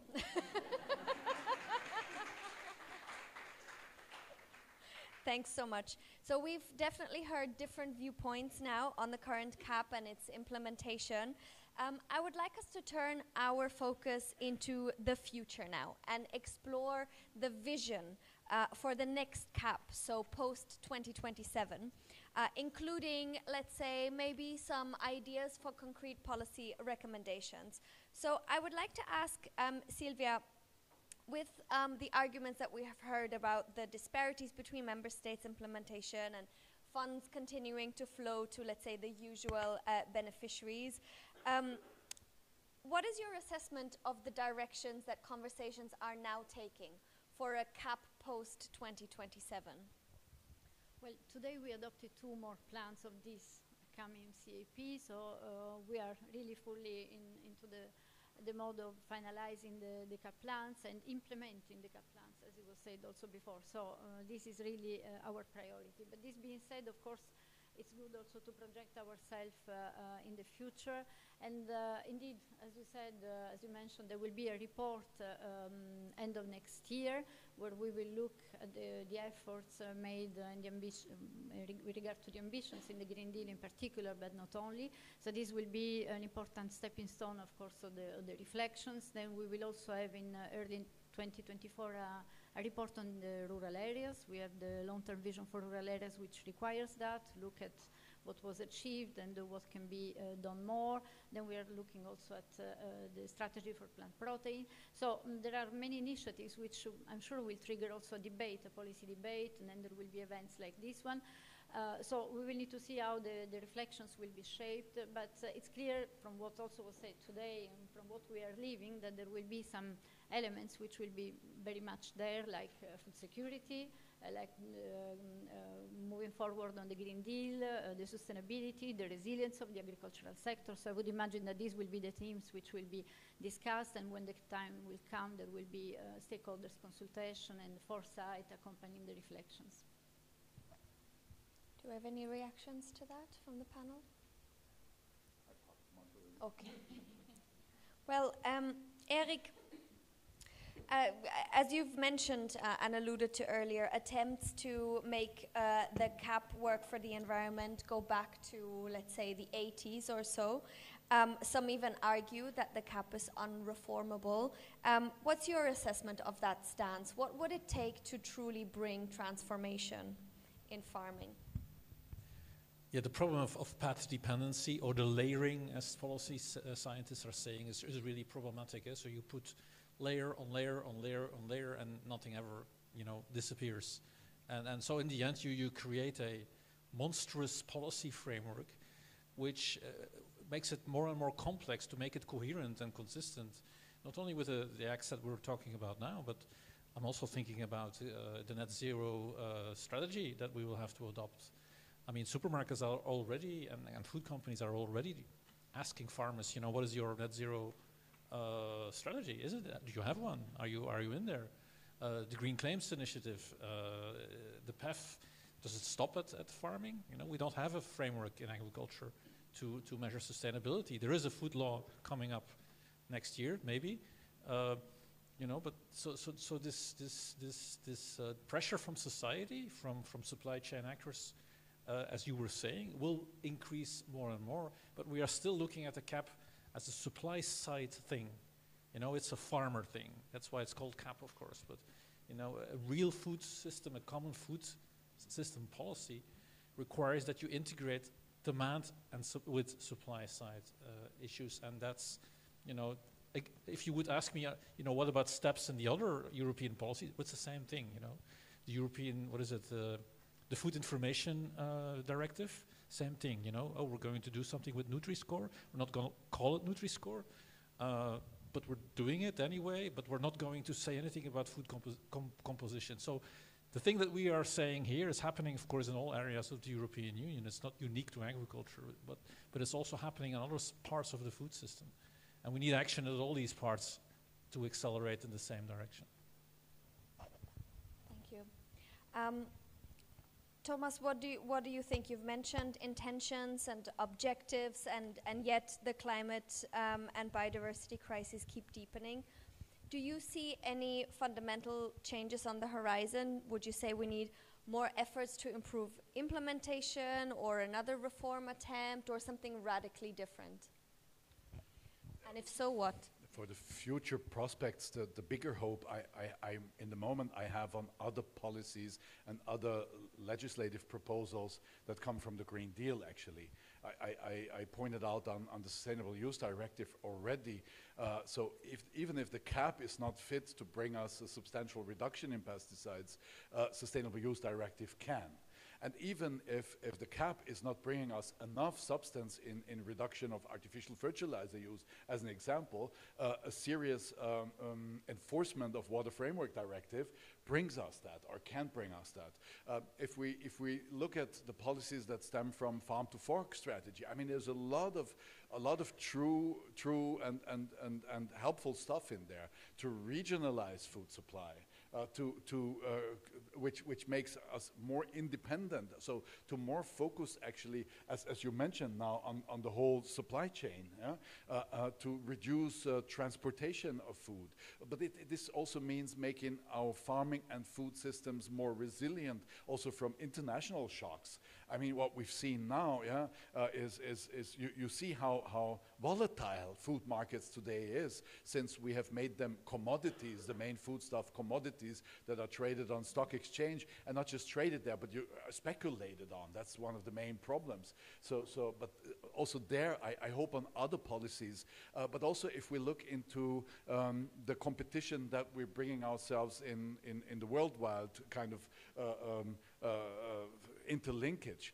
I personally, but that's my personal opinion, I think it was a major mistake already in the 80s to actually change the agricultural subsidy system to, let's say, adaptation to the world markets. Because what we're basically doing is we're having farmers producing for world market prices, which you can't in the European Union, so that's why we have to give them an income through public money, just so we can perform on the world market. That which leads to being Europe the biggest agricultural importer and exporter at the same time. Just the problem is, if I relate it to animal husbandry, the problem is not just that we pay with Amazon forest for that, but all the manure stays here, the sting stays here, and the nitrogen stays here. So to also rethink this in regards, but there we also have interesting trade policies, due diligence as an example, to go against deforestation in the produce. So I have more hopes on improving different parts of the legislation that are related to agriculture through other environmental policies and through even trade policies, where I think we have in the moment the better leverage to push agriculture into the right direction, and then kind of maybe try to follow up with the subsidy schemes in CAP. I mean, we have the review in 24, if I rightly so recall. So I think we can through implementation of the other legislation, push member states to amend their national strategy plans to actually fulfill through CAP fundings what they are obliged to or have promised through other policies, like also a reduction of emissions, CO2 emissions, so climate neutrality, and so on and so forth. That's where I have more hope now, so on energy, also energy policies and so on. While also there we have to watch out that we don't step into all too many traps when it comes to bioenergy, biofuel, and so on, and also review also the use how we use actually foodstuff today. Now it's a cheap commodity that we produce with artificial fertilizer, pesticides, and we pay for this with environment, with soil health, with public health, and this commodity then we use 20% of the crop production of European Union to put it into our tanks as fuel. Yeah, like also review this kind of policies. So this is where I have more hope. Yeah. So you've spoken a lot about markets and policies. I'm actually curious about the economist's view, who shared earlier that he doesn't like standards. How will the market fix this? Yes, and then of course I'm going to say I like trade, which I do. I mean, trade, I'm not going to do in too much detail, but from a global perspective, you know, trade was good for food security, trade is good for nutrition, trade is good for having all people all over the world have access to healthy lifestyles and healthy eating. And of course also the opposite, right? It's both, but it's also, I mean, we can't do without trade, and maybe Europe can, but the rest of the world cannot. But I want to suggest a reframing.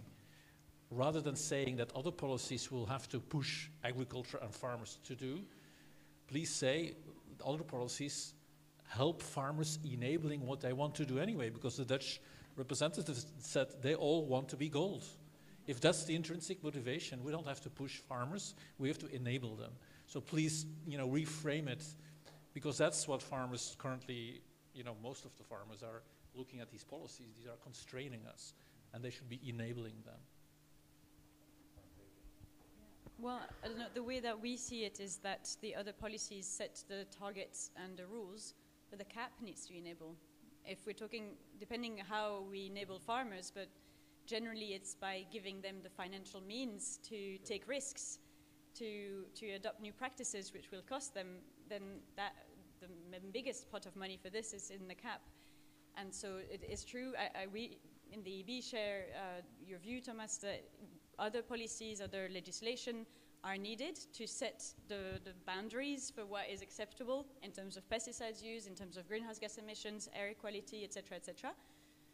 And these are binding obligations that come on farmers, and the CAP needs to be there to support them. But we're not seeing that this is exactly happening so far. Although, yeah, we can agree to disagree, but our assessment is that it's not. Telegraphically, because I know that we're almost there.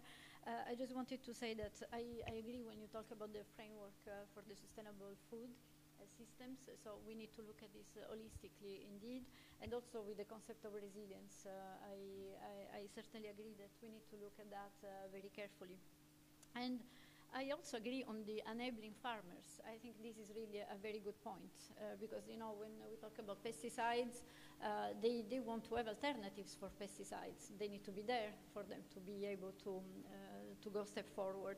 So it's really about finding the solutions for them. And the farmers are the first one to suffer from extreme weather events, from loss of biodiversity, from bad quality of water, and so on and so forth. And they want to be gold, and we need to help them to be gold, indeed.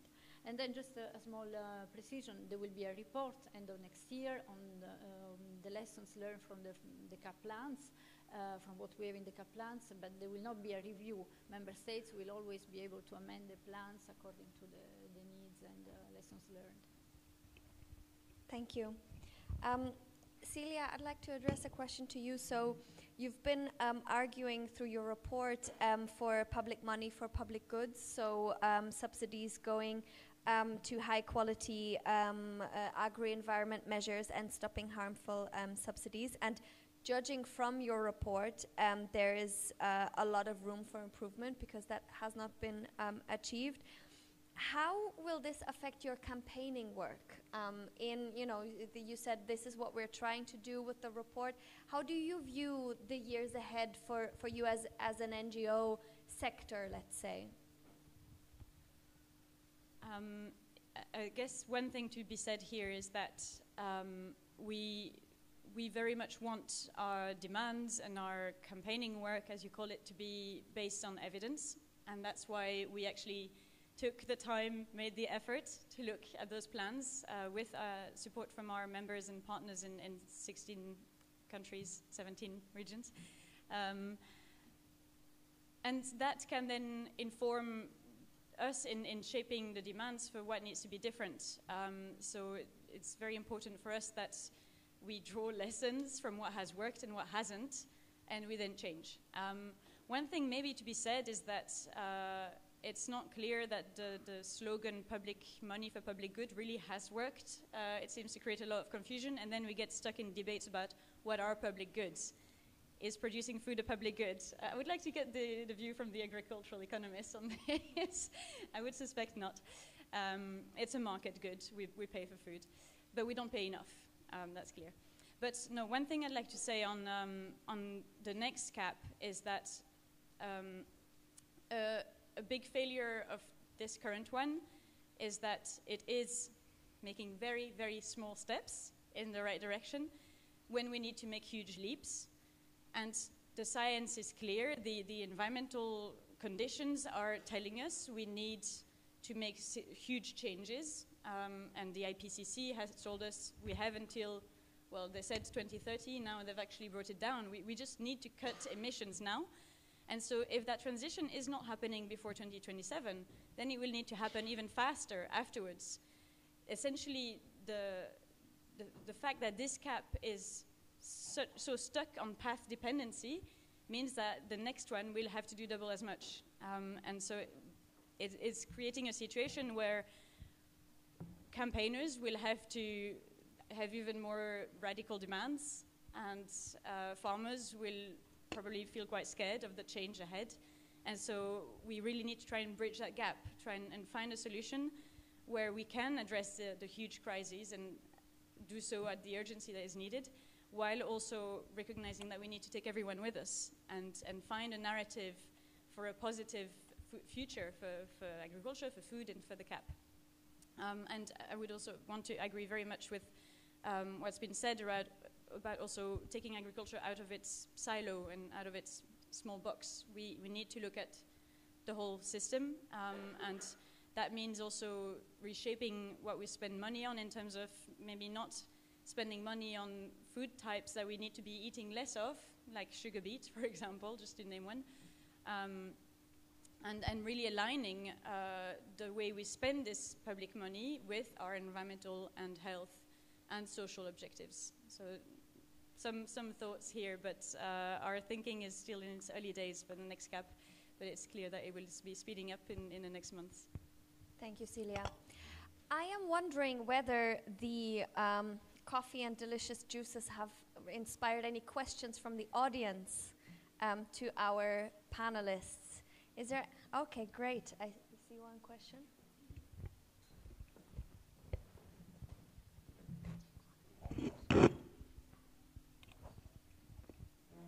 Thank you. Very interesting discussion. Thank you so much. I'm Paula Göttler. I work as a research assistant at the Center for European Policy Studies, and I'm involved in a project on new technologies and agriculture. Now, I'm not here to advocate for tech solutionism, and I noticed that we have sidetracked this discussion on new technologies as a solution to many of the problems in our agricultural sector with the first presentation already, but I'm still curious if there is a space for digital technologies in particular for the agricultural sector, and if so, what do we need to consider there? Thank you.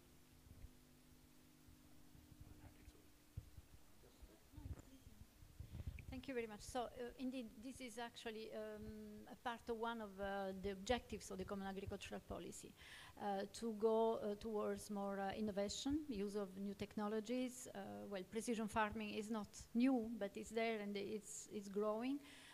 It's about, you know, connectivity, and this links up to what I said at the beginning about also rural areas. If we have connectivity in rural areas, the farmers can move towards the technology even faster. And we are working a lot on innovation, and on this one we are pairing up science with and linking science with farmers so that they can use more quickly what comes from the science on the ground. And we're working in the European Innovation Partnership with operational groups which are very active. There are, I think, around 3,000 of them around Europe, and this is really something on to which we attach a lot of attention. We are also pushing for ambition also on the ground in terms of implementation. After your intervention, I can start with a small disagreement. Digitalization, or let's say precision farming per se is not an eco scheme. Precision farming doesn't say anything as long as we don't know what actually we're talking about. It's not an eco scheme. So that's one of the major faults, but it's part of the eco schemes in CAP. But precision farming is also not always linked to connectivity. It's not always linked to internet. There we see what kind of precision farming you are thinking about. I have other proposals. So the innovation part is super, super interesting for agriculture, but it's also a tricky part. I give you some examples. To have a drone that drops, mites, predator mites, every 10 meters in a clay ball, flying over field and replacing pesticides through that.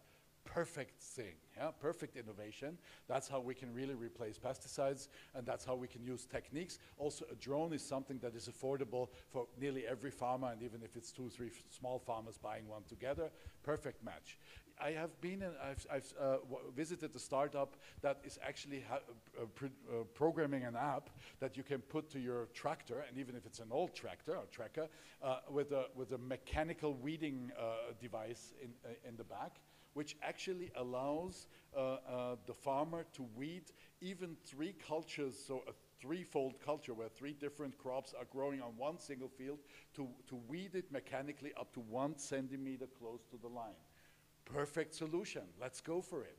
So there's a lot out there which makes sense. Or no-till without glyphosate, with technical solutions, with technical mechanical weeding, even new strategies to prevent that you're actually closing off the soil from water and air. So there's a lot of innovation out there, and I'm meanwhile super pissed on some of my conservative colleagues that they deny that even in conventional agriculture there's so many good examples of good solutions, innovative solutions that are based on research and so on. But when it comes to precision farming, meaning that I'm basically selling myself out to BASF, that actually I buy a new tracker that is linked to the satellite, where the satellite tells me on which part of soil I should apply whatever fertilizer, and where the satellite actually collects all the data, and then I'm bound to BASF because they give me the seeds, they give me the tracker, they give me the seeds, they give me the pesticides, they also tell me when to apply what, and they even give me a contract then to buy my grains. And if I ever want to change the company, I have to pay, if they allow me to, I have to pay BASF for the data on my very own land. Then I'm a bit starting to be critical that we also have to be aware that under the framework of precision farming, it's also a strategy to basically make us farmers simple tracker drivers, yeah? But still us carrying the risk, especially in times of climate change and global warming and pests and so on. So there I'm getting skeptical a bit. So there's a lot positive in it, but I think there's some dangers. So if we talk about precision farming, digitalization, innovation, we always have to look into the actual concrete proposal, and I didn't touch new GMOs here because this would kind of grant us a whole own debate, I would say, a whole evening to debate that. I didn't touch upon that. Well, we will have the networking drinks at 6, so maybe that's one to dive into. More questions here, yeah?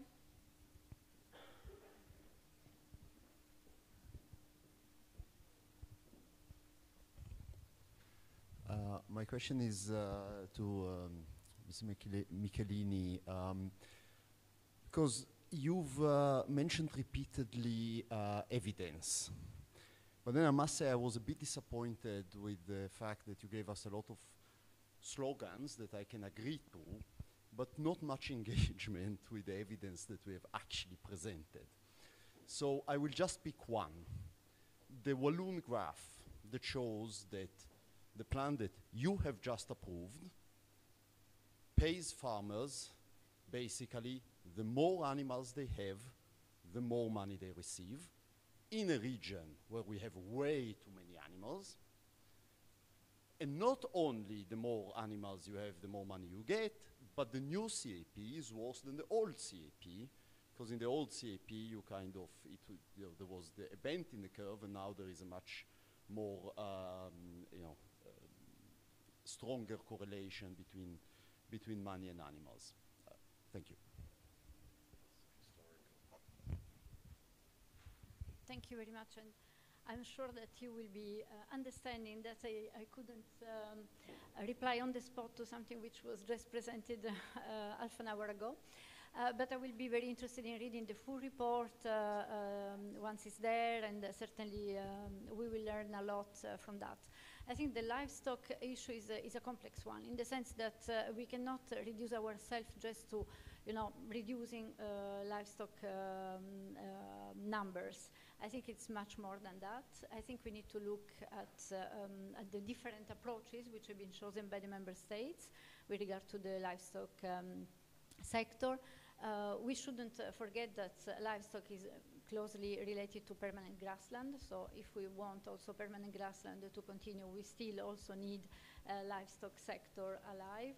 And also we need to look also at the different types of systems, whether it's an intensive, whether it's extensive system. So I don't think we can simply generalize. We need to look at the different situations and circumstances in the different member states, and we will certainly look carefully at what was presented this afternoon in the presentation showing the different trends, and subject to further reflection. But what I want to say is that it's not a simple, there is no simple and univocal answer to such a question. Thank you. So we have time for one last questions. Yeah, a quick one. So I see a hand over there.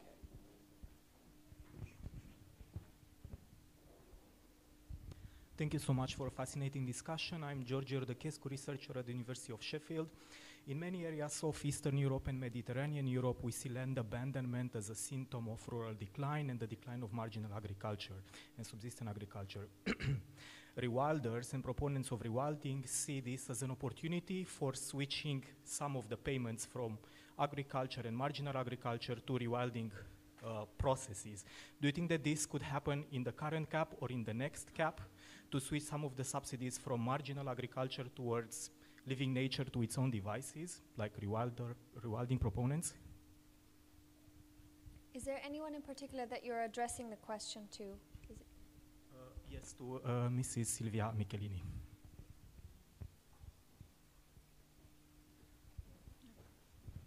Thank you. So I think already with this CAP, we have some elements of that. You see that, for example, in terms of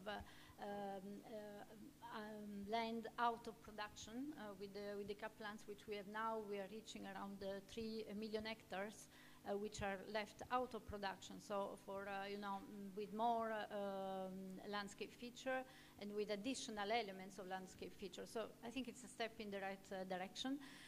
Then we have also member states who have proposed even more to go beyond this baseline, which is already existing and which is strengthened as compared to before.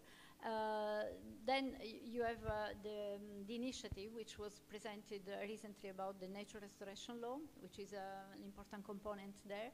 So I think we are moving towards that direction also to see where this is possible to reclaim land to nature.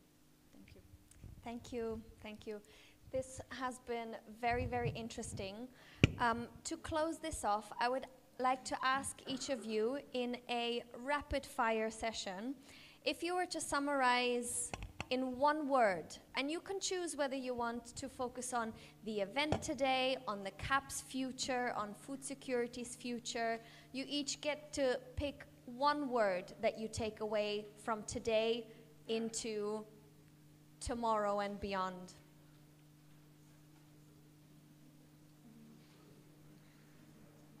Easy, huh?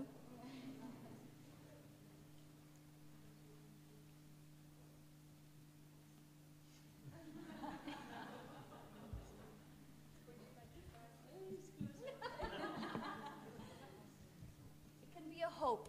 It can be a fear. It can be... No, it can only be progress. Towards moving on. Too gradual. Unavoidable. Unavoidable. Thank you very much. Let's give it up for our panel.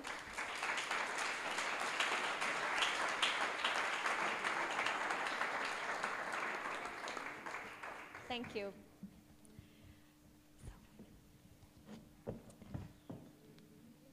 No, you can leave them there. So there is only 1.5 things between us and the network drinks. I would like to welcome Mr. Maciej Golubiewski, Head of Cabinet of the Commissioner for Agriculture, who is here with us today to deliver a closing keynote speech. Welcome. Welcome, thank you. Where do I do this? Here, sit down, up, okay. I'll sit down since I have a few notes. First of all, thank you very much for the invitation. I was glad that you wanted me to come half an hour before so that I could listen a little bit to the conversation. So that gave me some clues about where we are. It's interesting as I go around the town with Commissioner and Sylvia and everyone else, trying to sum up the year. It's very interesting, depending on the audience and the organization or the nature of the stakeholders, how different the let's say, the judgment on the CAP or on what's going on in agricultural policy is. I was a few days ago with some US stakeholders who are now visiting Brussels for our platform on agriculture, cooperative platform on agriculture initiative, and they've come in large numbers. And when we talk to them, when they talk to us about the CAP, they say, we are horrified by your excessive ambitions, regulatory ambitions, that will do away with our farming models, and they will destroy your agriculture and your ideas about maximum residual levels and all this stuff. This is just, you're doing it to protect your farmers because you really want to ramp up those standards that are just unbelievably high, and we won't be able to keep up. So we have that perspective. Then I go to the European farmers, and the European farmers are saying, like I heard a few minutes ago, look, we are completely constrained. There are costs imposed on us. Those standards from farm to fork, biodiversity, are killing us. You need to relax. We have a food crisis. You need to do something about it. And by the way, all this external policy that you'd like to impose on the world, there's no way it will happen. We don't believe it will happen. You don't have the tools as European Commissioner, the European Union, to impose all those let's say, ideas like mirror clauses and things like that on the outside world. So it will fail. It will just completely lose with the competition, and they will add on the Mercosur discussions on top of this and all this stuff. So and then I come here and I get another negative opinion saying, well, we're not ambitious enough. The CAP has not really done anything with the farm to fork aspirations. It's other legislation, and the CAP is kind of the business as usual. So it's I don't know if it's good or bad. It's a little bit I don't know, a little bit unnerving that everybody's so unhappy. Some people say in the policy circles that if everybody's unhappy, that means that the compromise is good. But I've always been very skeptical about this approach. But well, I heard that there's been improvement at least. So from your perspective, I have something prepared here, but I will not really bore you with a long speech because I think we need to focus on a couple of most important things that I heard. One is that when my commissioner talks about farming, he really believes that the farmers are the real friends of the environment. Probably the closest friends of the environment that we have when you look at the whole spectrum of industrial or economic activity, these are probably the closest you can get to those who actually understand nature, are close to nature, live nature, and actually what they do is part of their livelihoods, part of their family life. The real farmers. So farmers are natural allies of the natural habitats. If you let them be farmers, they're natural allies. So I think that's one point that he likes to make, and I repeat it after him. Another one is that I think our picture of farming, and the Commissioner also believes it's the same, our picture of farming is skewed oftentimes by looking at the worst performers. We do have huge diversity of farming practices in the EU and around the world. Some of those practices are egregious, and the Commissioner has been very vocal about criticizing some of the forms of farming, some of the practices that create huge imbalances, be it in terms of nutrient balance in the soils or in types of intensive industrial, almost like farming, etc. So we have to also pay attention that we are dealing with an extremely diverse, not only farming systems, also environments in which farmers operate, etc. Not all farming is bad. And I think we miss that. Sometimes we look through the prism of the worst performer and judge the farmers and farming only through that prism. It's a big mistake. And when you look really at the future of the farming, of CAP, let's say CAP policy, and my commissioner started a bit of a reflection himself. He's been talking recently about the recent census data that was released on the situation of farmers in Europe. And the picture's pretty dismal. Well, one is that farmers are disappearing. Somebody mentioned here land being abandoned, etc. Farmers are disappearing, they're aging. There's 25% fewer farms now than 10 years ago. We have a situation which is it's not just due to concentration, it's not just due to creating larger farms, but it's also bankruptcies and basically people moving out of farming. And what is even more worrisome is that it is not the industrial, let's say, worst performers that are disappearing. These are the allies, the green allies that are disappearing. These are the ones who are, let's say, operating in small, medium type of farming frameworks in a kind of a circular, mixed plant and livestock production model types of farming. They are disappearing. The mixed farms are disappearing. These are the farms where actually we actually have that circular economy going in those mixed farming environments. These are the ones that are disappearing at the fastest pace. And these are the places where actually you can mitigate properly some of the livestock problems, for example. So for my commissioner, while he absolutely believes that sustainability and environmental protection is an absolute necessary condition for farming to survive, and we've seen droughts, there's been, notwithstanding the crisis in Ukraine, etc., but we've seen serious climatic events that lowered the yields last year, in maize, for example. So it is real, and sustainability is a necessary condition for farmers to survive and agriculture to survive in the long run. But it is not a sufficient condition. It's not a sufficient condition. It would be very unfortunate to have, let's say, environment which is protected in the most optimal way without farmers, or with food produced through, I don't know, high-level industrial processing. Do we want that? I don't think so. If we take into account the full ecology of a human existence, I think we'd like farmers to be present in our habitats, especially those who are friends of nature and those who are closest to nature, those who actually understand the habitats more than other producers, mostly in cities, disconnected from a natural environment. So this is just some impressions. I was asked to discuss a little bit the future and how the CAP strategic plans, for example, will move ahead. I don't know how much time I still have. 1, 2 minutes, a couple of minutes. Well, you're all very well versed in how our CAP strategic plans. I've heard a lot of opinions on this, how member states have, obviously a lot of freedom, and some of them can be less or more ambitious about them. But I think the voices that said that we are more ambitious now than before, I take them as a positive sign. You all know how our fertilizer communication looks like. We understand that we will try to move to a more efficient use of fertilizers. We'd like to substitute mineral fertilizer with organic fertilizers. We would like to,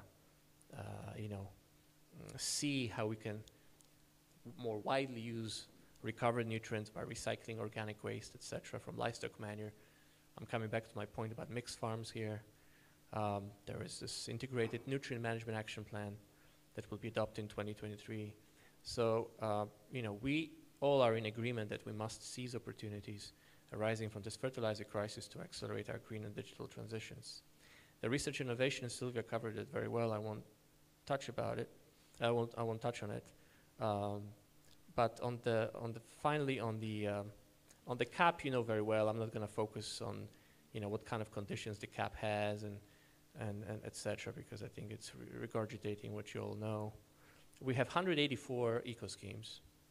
I agree. Some of them are better than others. Some of them will probably do more in terms of contributing to climate and environmental goals than others, but we'll be very, very attentive in our review of CAP strategic plans, also with a view to amendments of them, that they actually do the job they're supposed to do. So now we have the CAP strategic plan approvals. Each member state had to officially submit its CAP strategic plan by 1st of January. By 18th of March, all plans have been sent. I think we're pretty much on the finish line with most of them, with all of them. Then there was the whole process. I'm not going to repeat it. But we really want to start on the 1st of January with a new policy. For the future, we'll do the review of CAP strategic plans. We'll have to see, and I will try not to beat the dead, beat it, I'm not trying to re-emphasize again the census, but my commissioner was quite moved by what he saw in that census. So I think a lot of his future ideas will actually be relating to that, and how to merge, again, the concern with having farmers around, but also taking into account proper application of environmental and climate ambitions. So, well, thank you very much for your invitation, and I hope you have a good day, and wish you a nice evening. Till next time. Thank you. Thank you.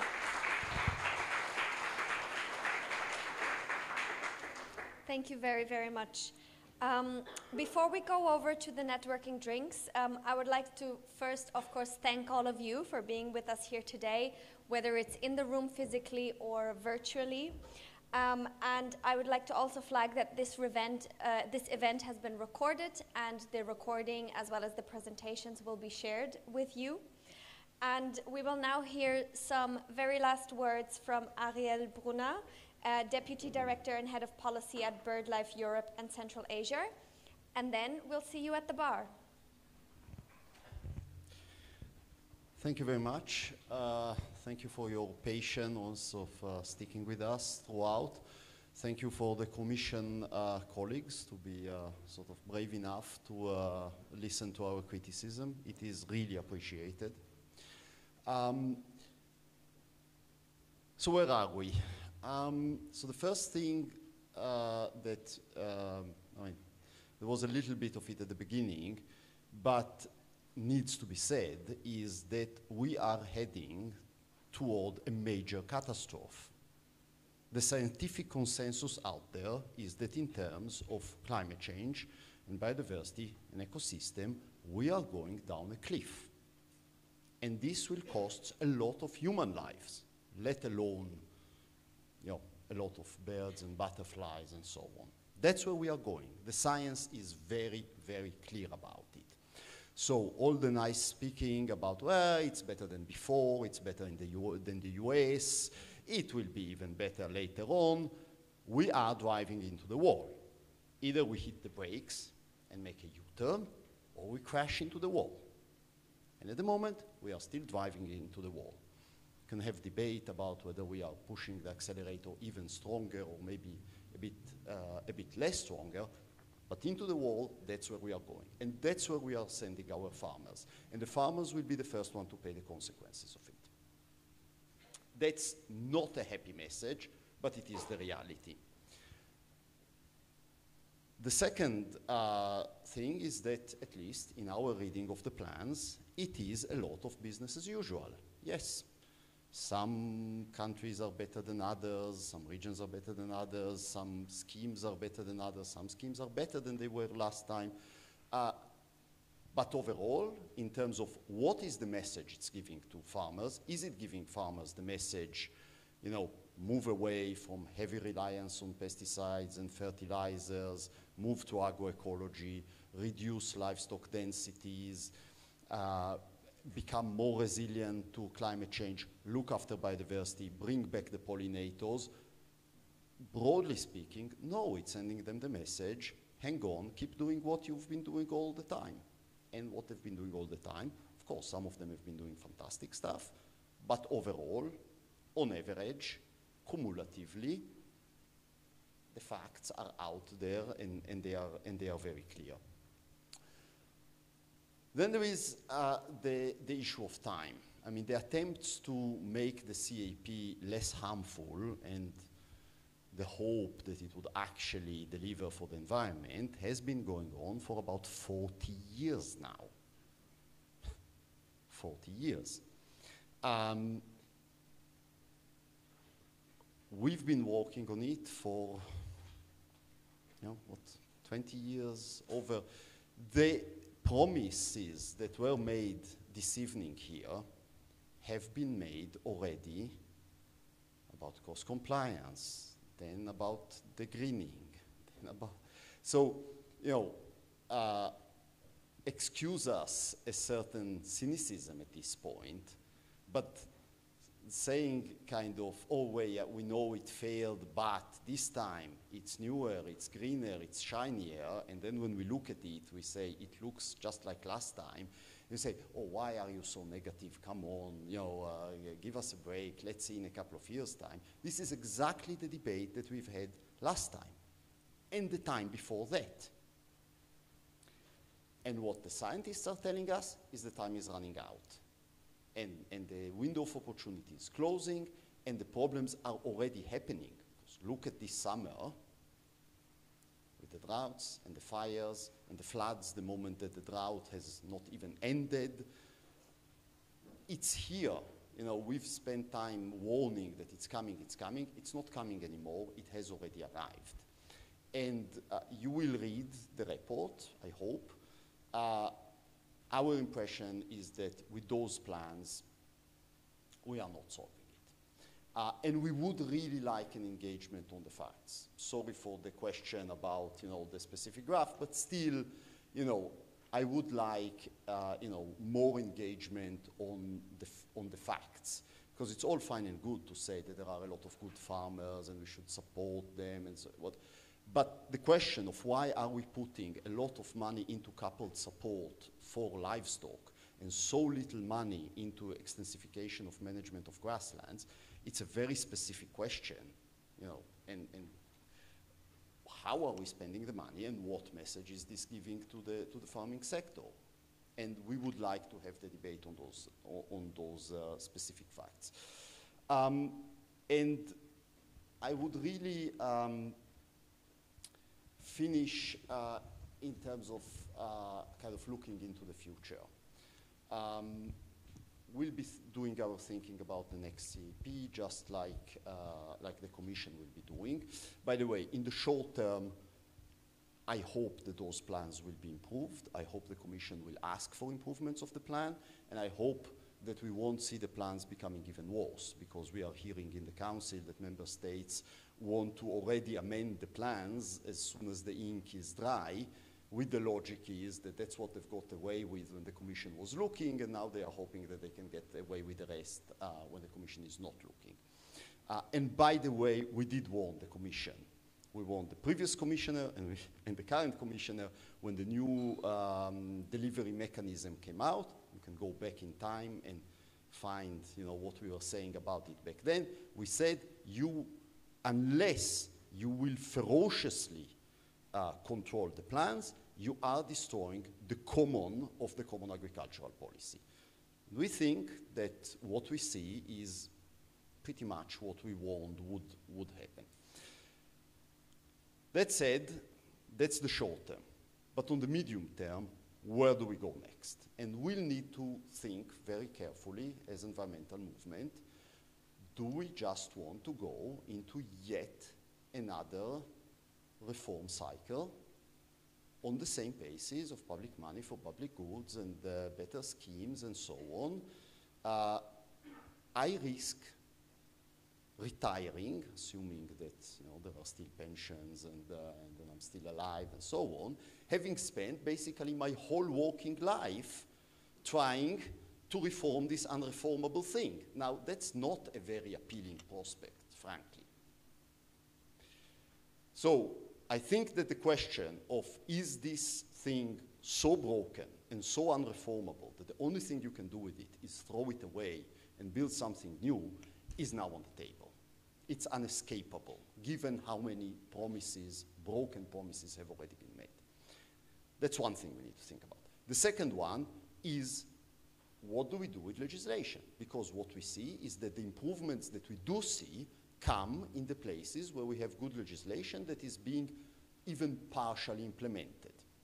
All this money spending is not delivering much. Not just for the birds that go like this, but for the farmers who are also going like this. So maybe it's time to think a lot more about actually binding legislation than about distributing money, knowing that what drives the small, sustainable mixed farmers out of business is other farmers and other businesses that are competing with them. So preventing the bad guys from doing bad stuff is also a way of protecting the good guys doing the good stuff. So this idea that underpins the CAP still, that we should allow everybody to do what they want, but then try to subsidize the good guys, and then somehow incidentally we always subsidize the bad guys, it doesn't go very, very far. Food for thought, food for discussion. You've been listening to us and certainly to me for way too long. You have some drinks. It's quite hot and stuffy, so I'm sure you will appreciate some cold liquids. Have a nice evening.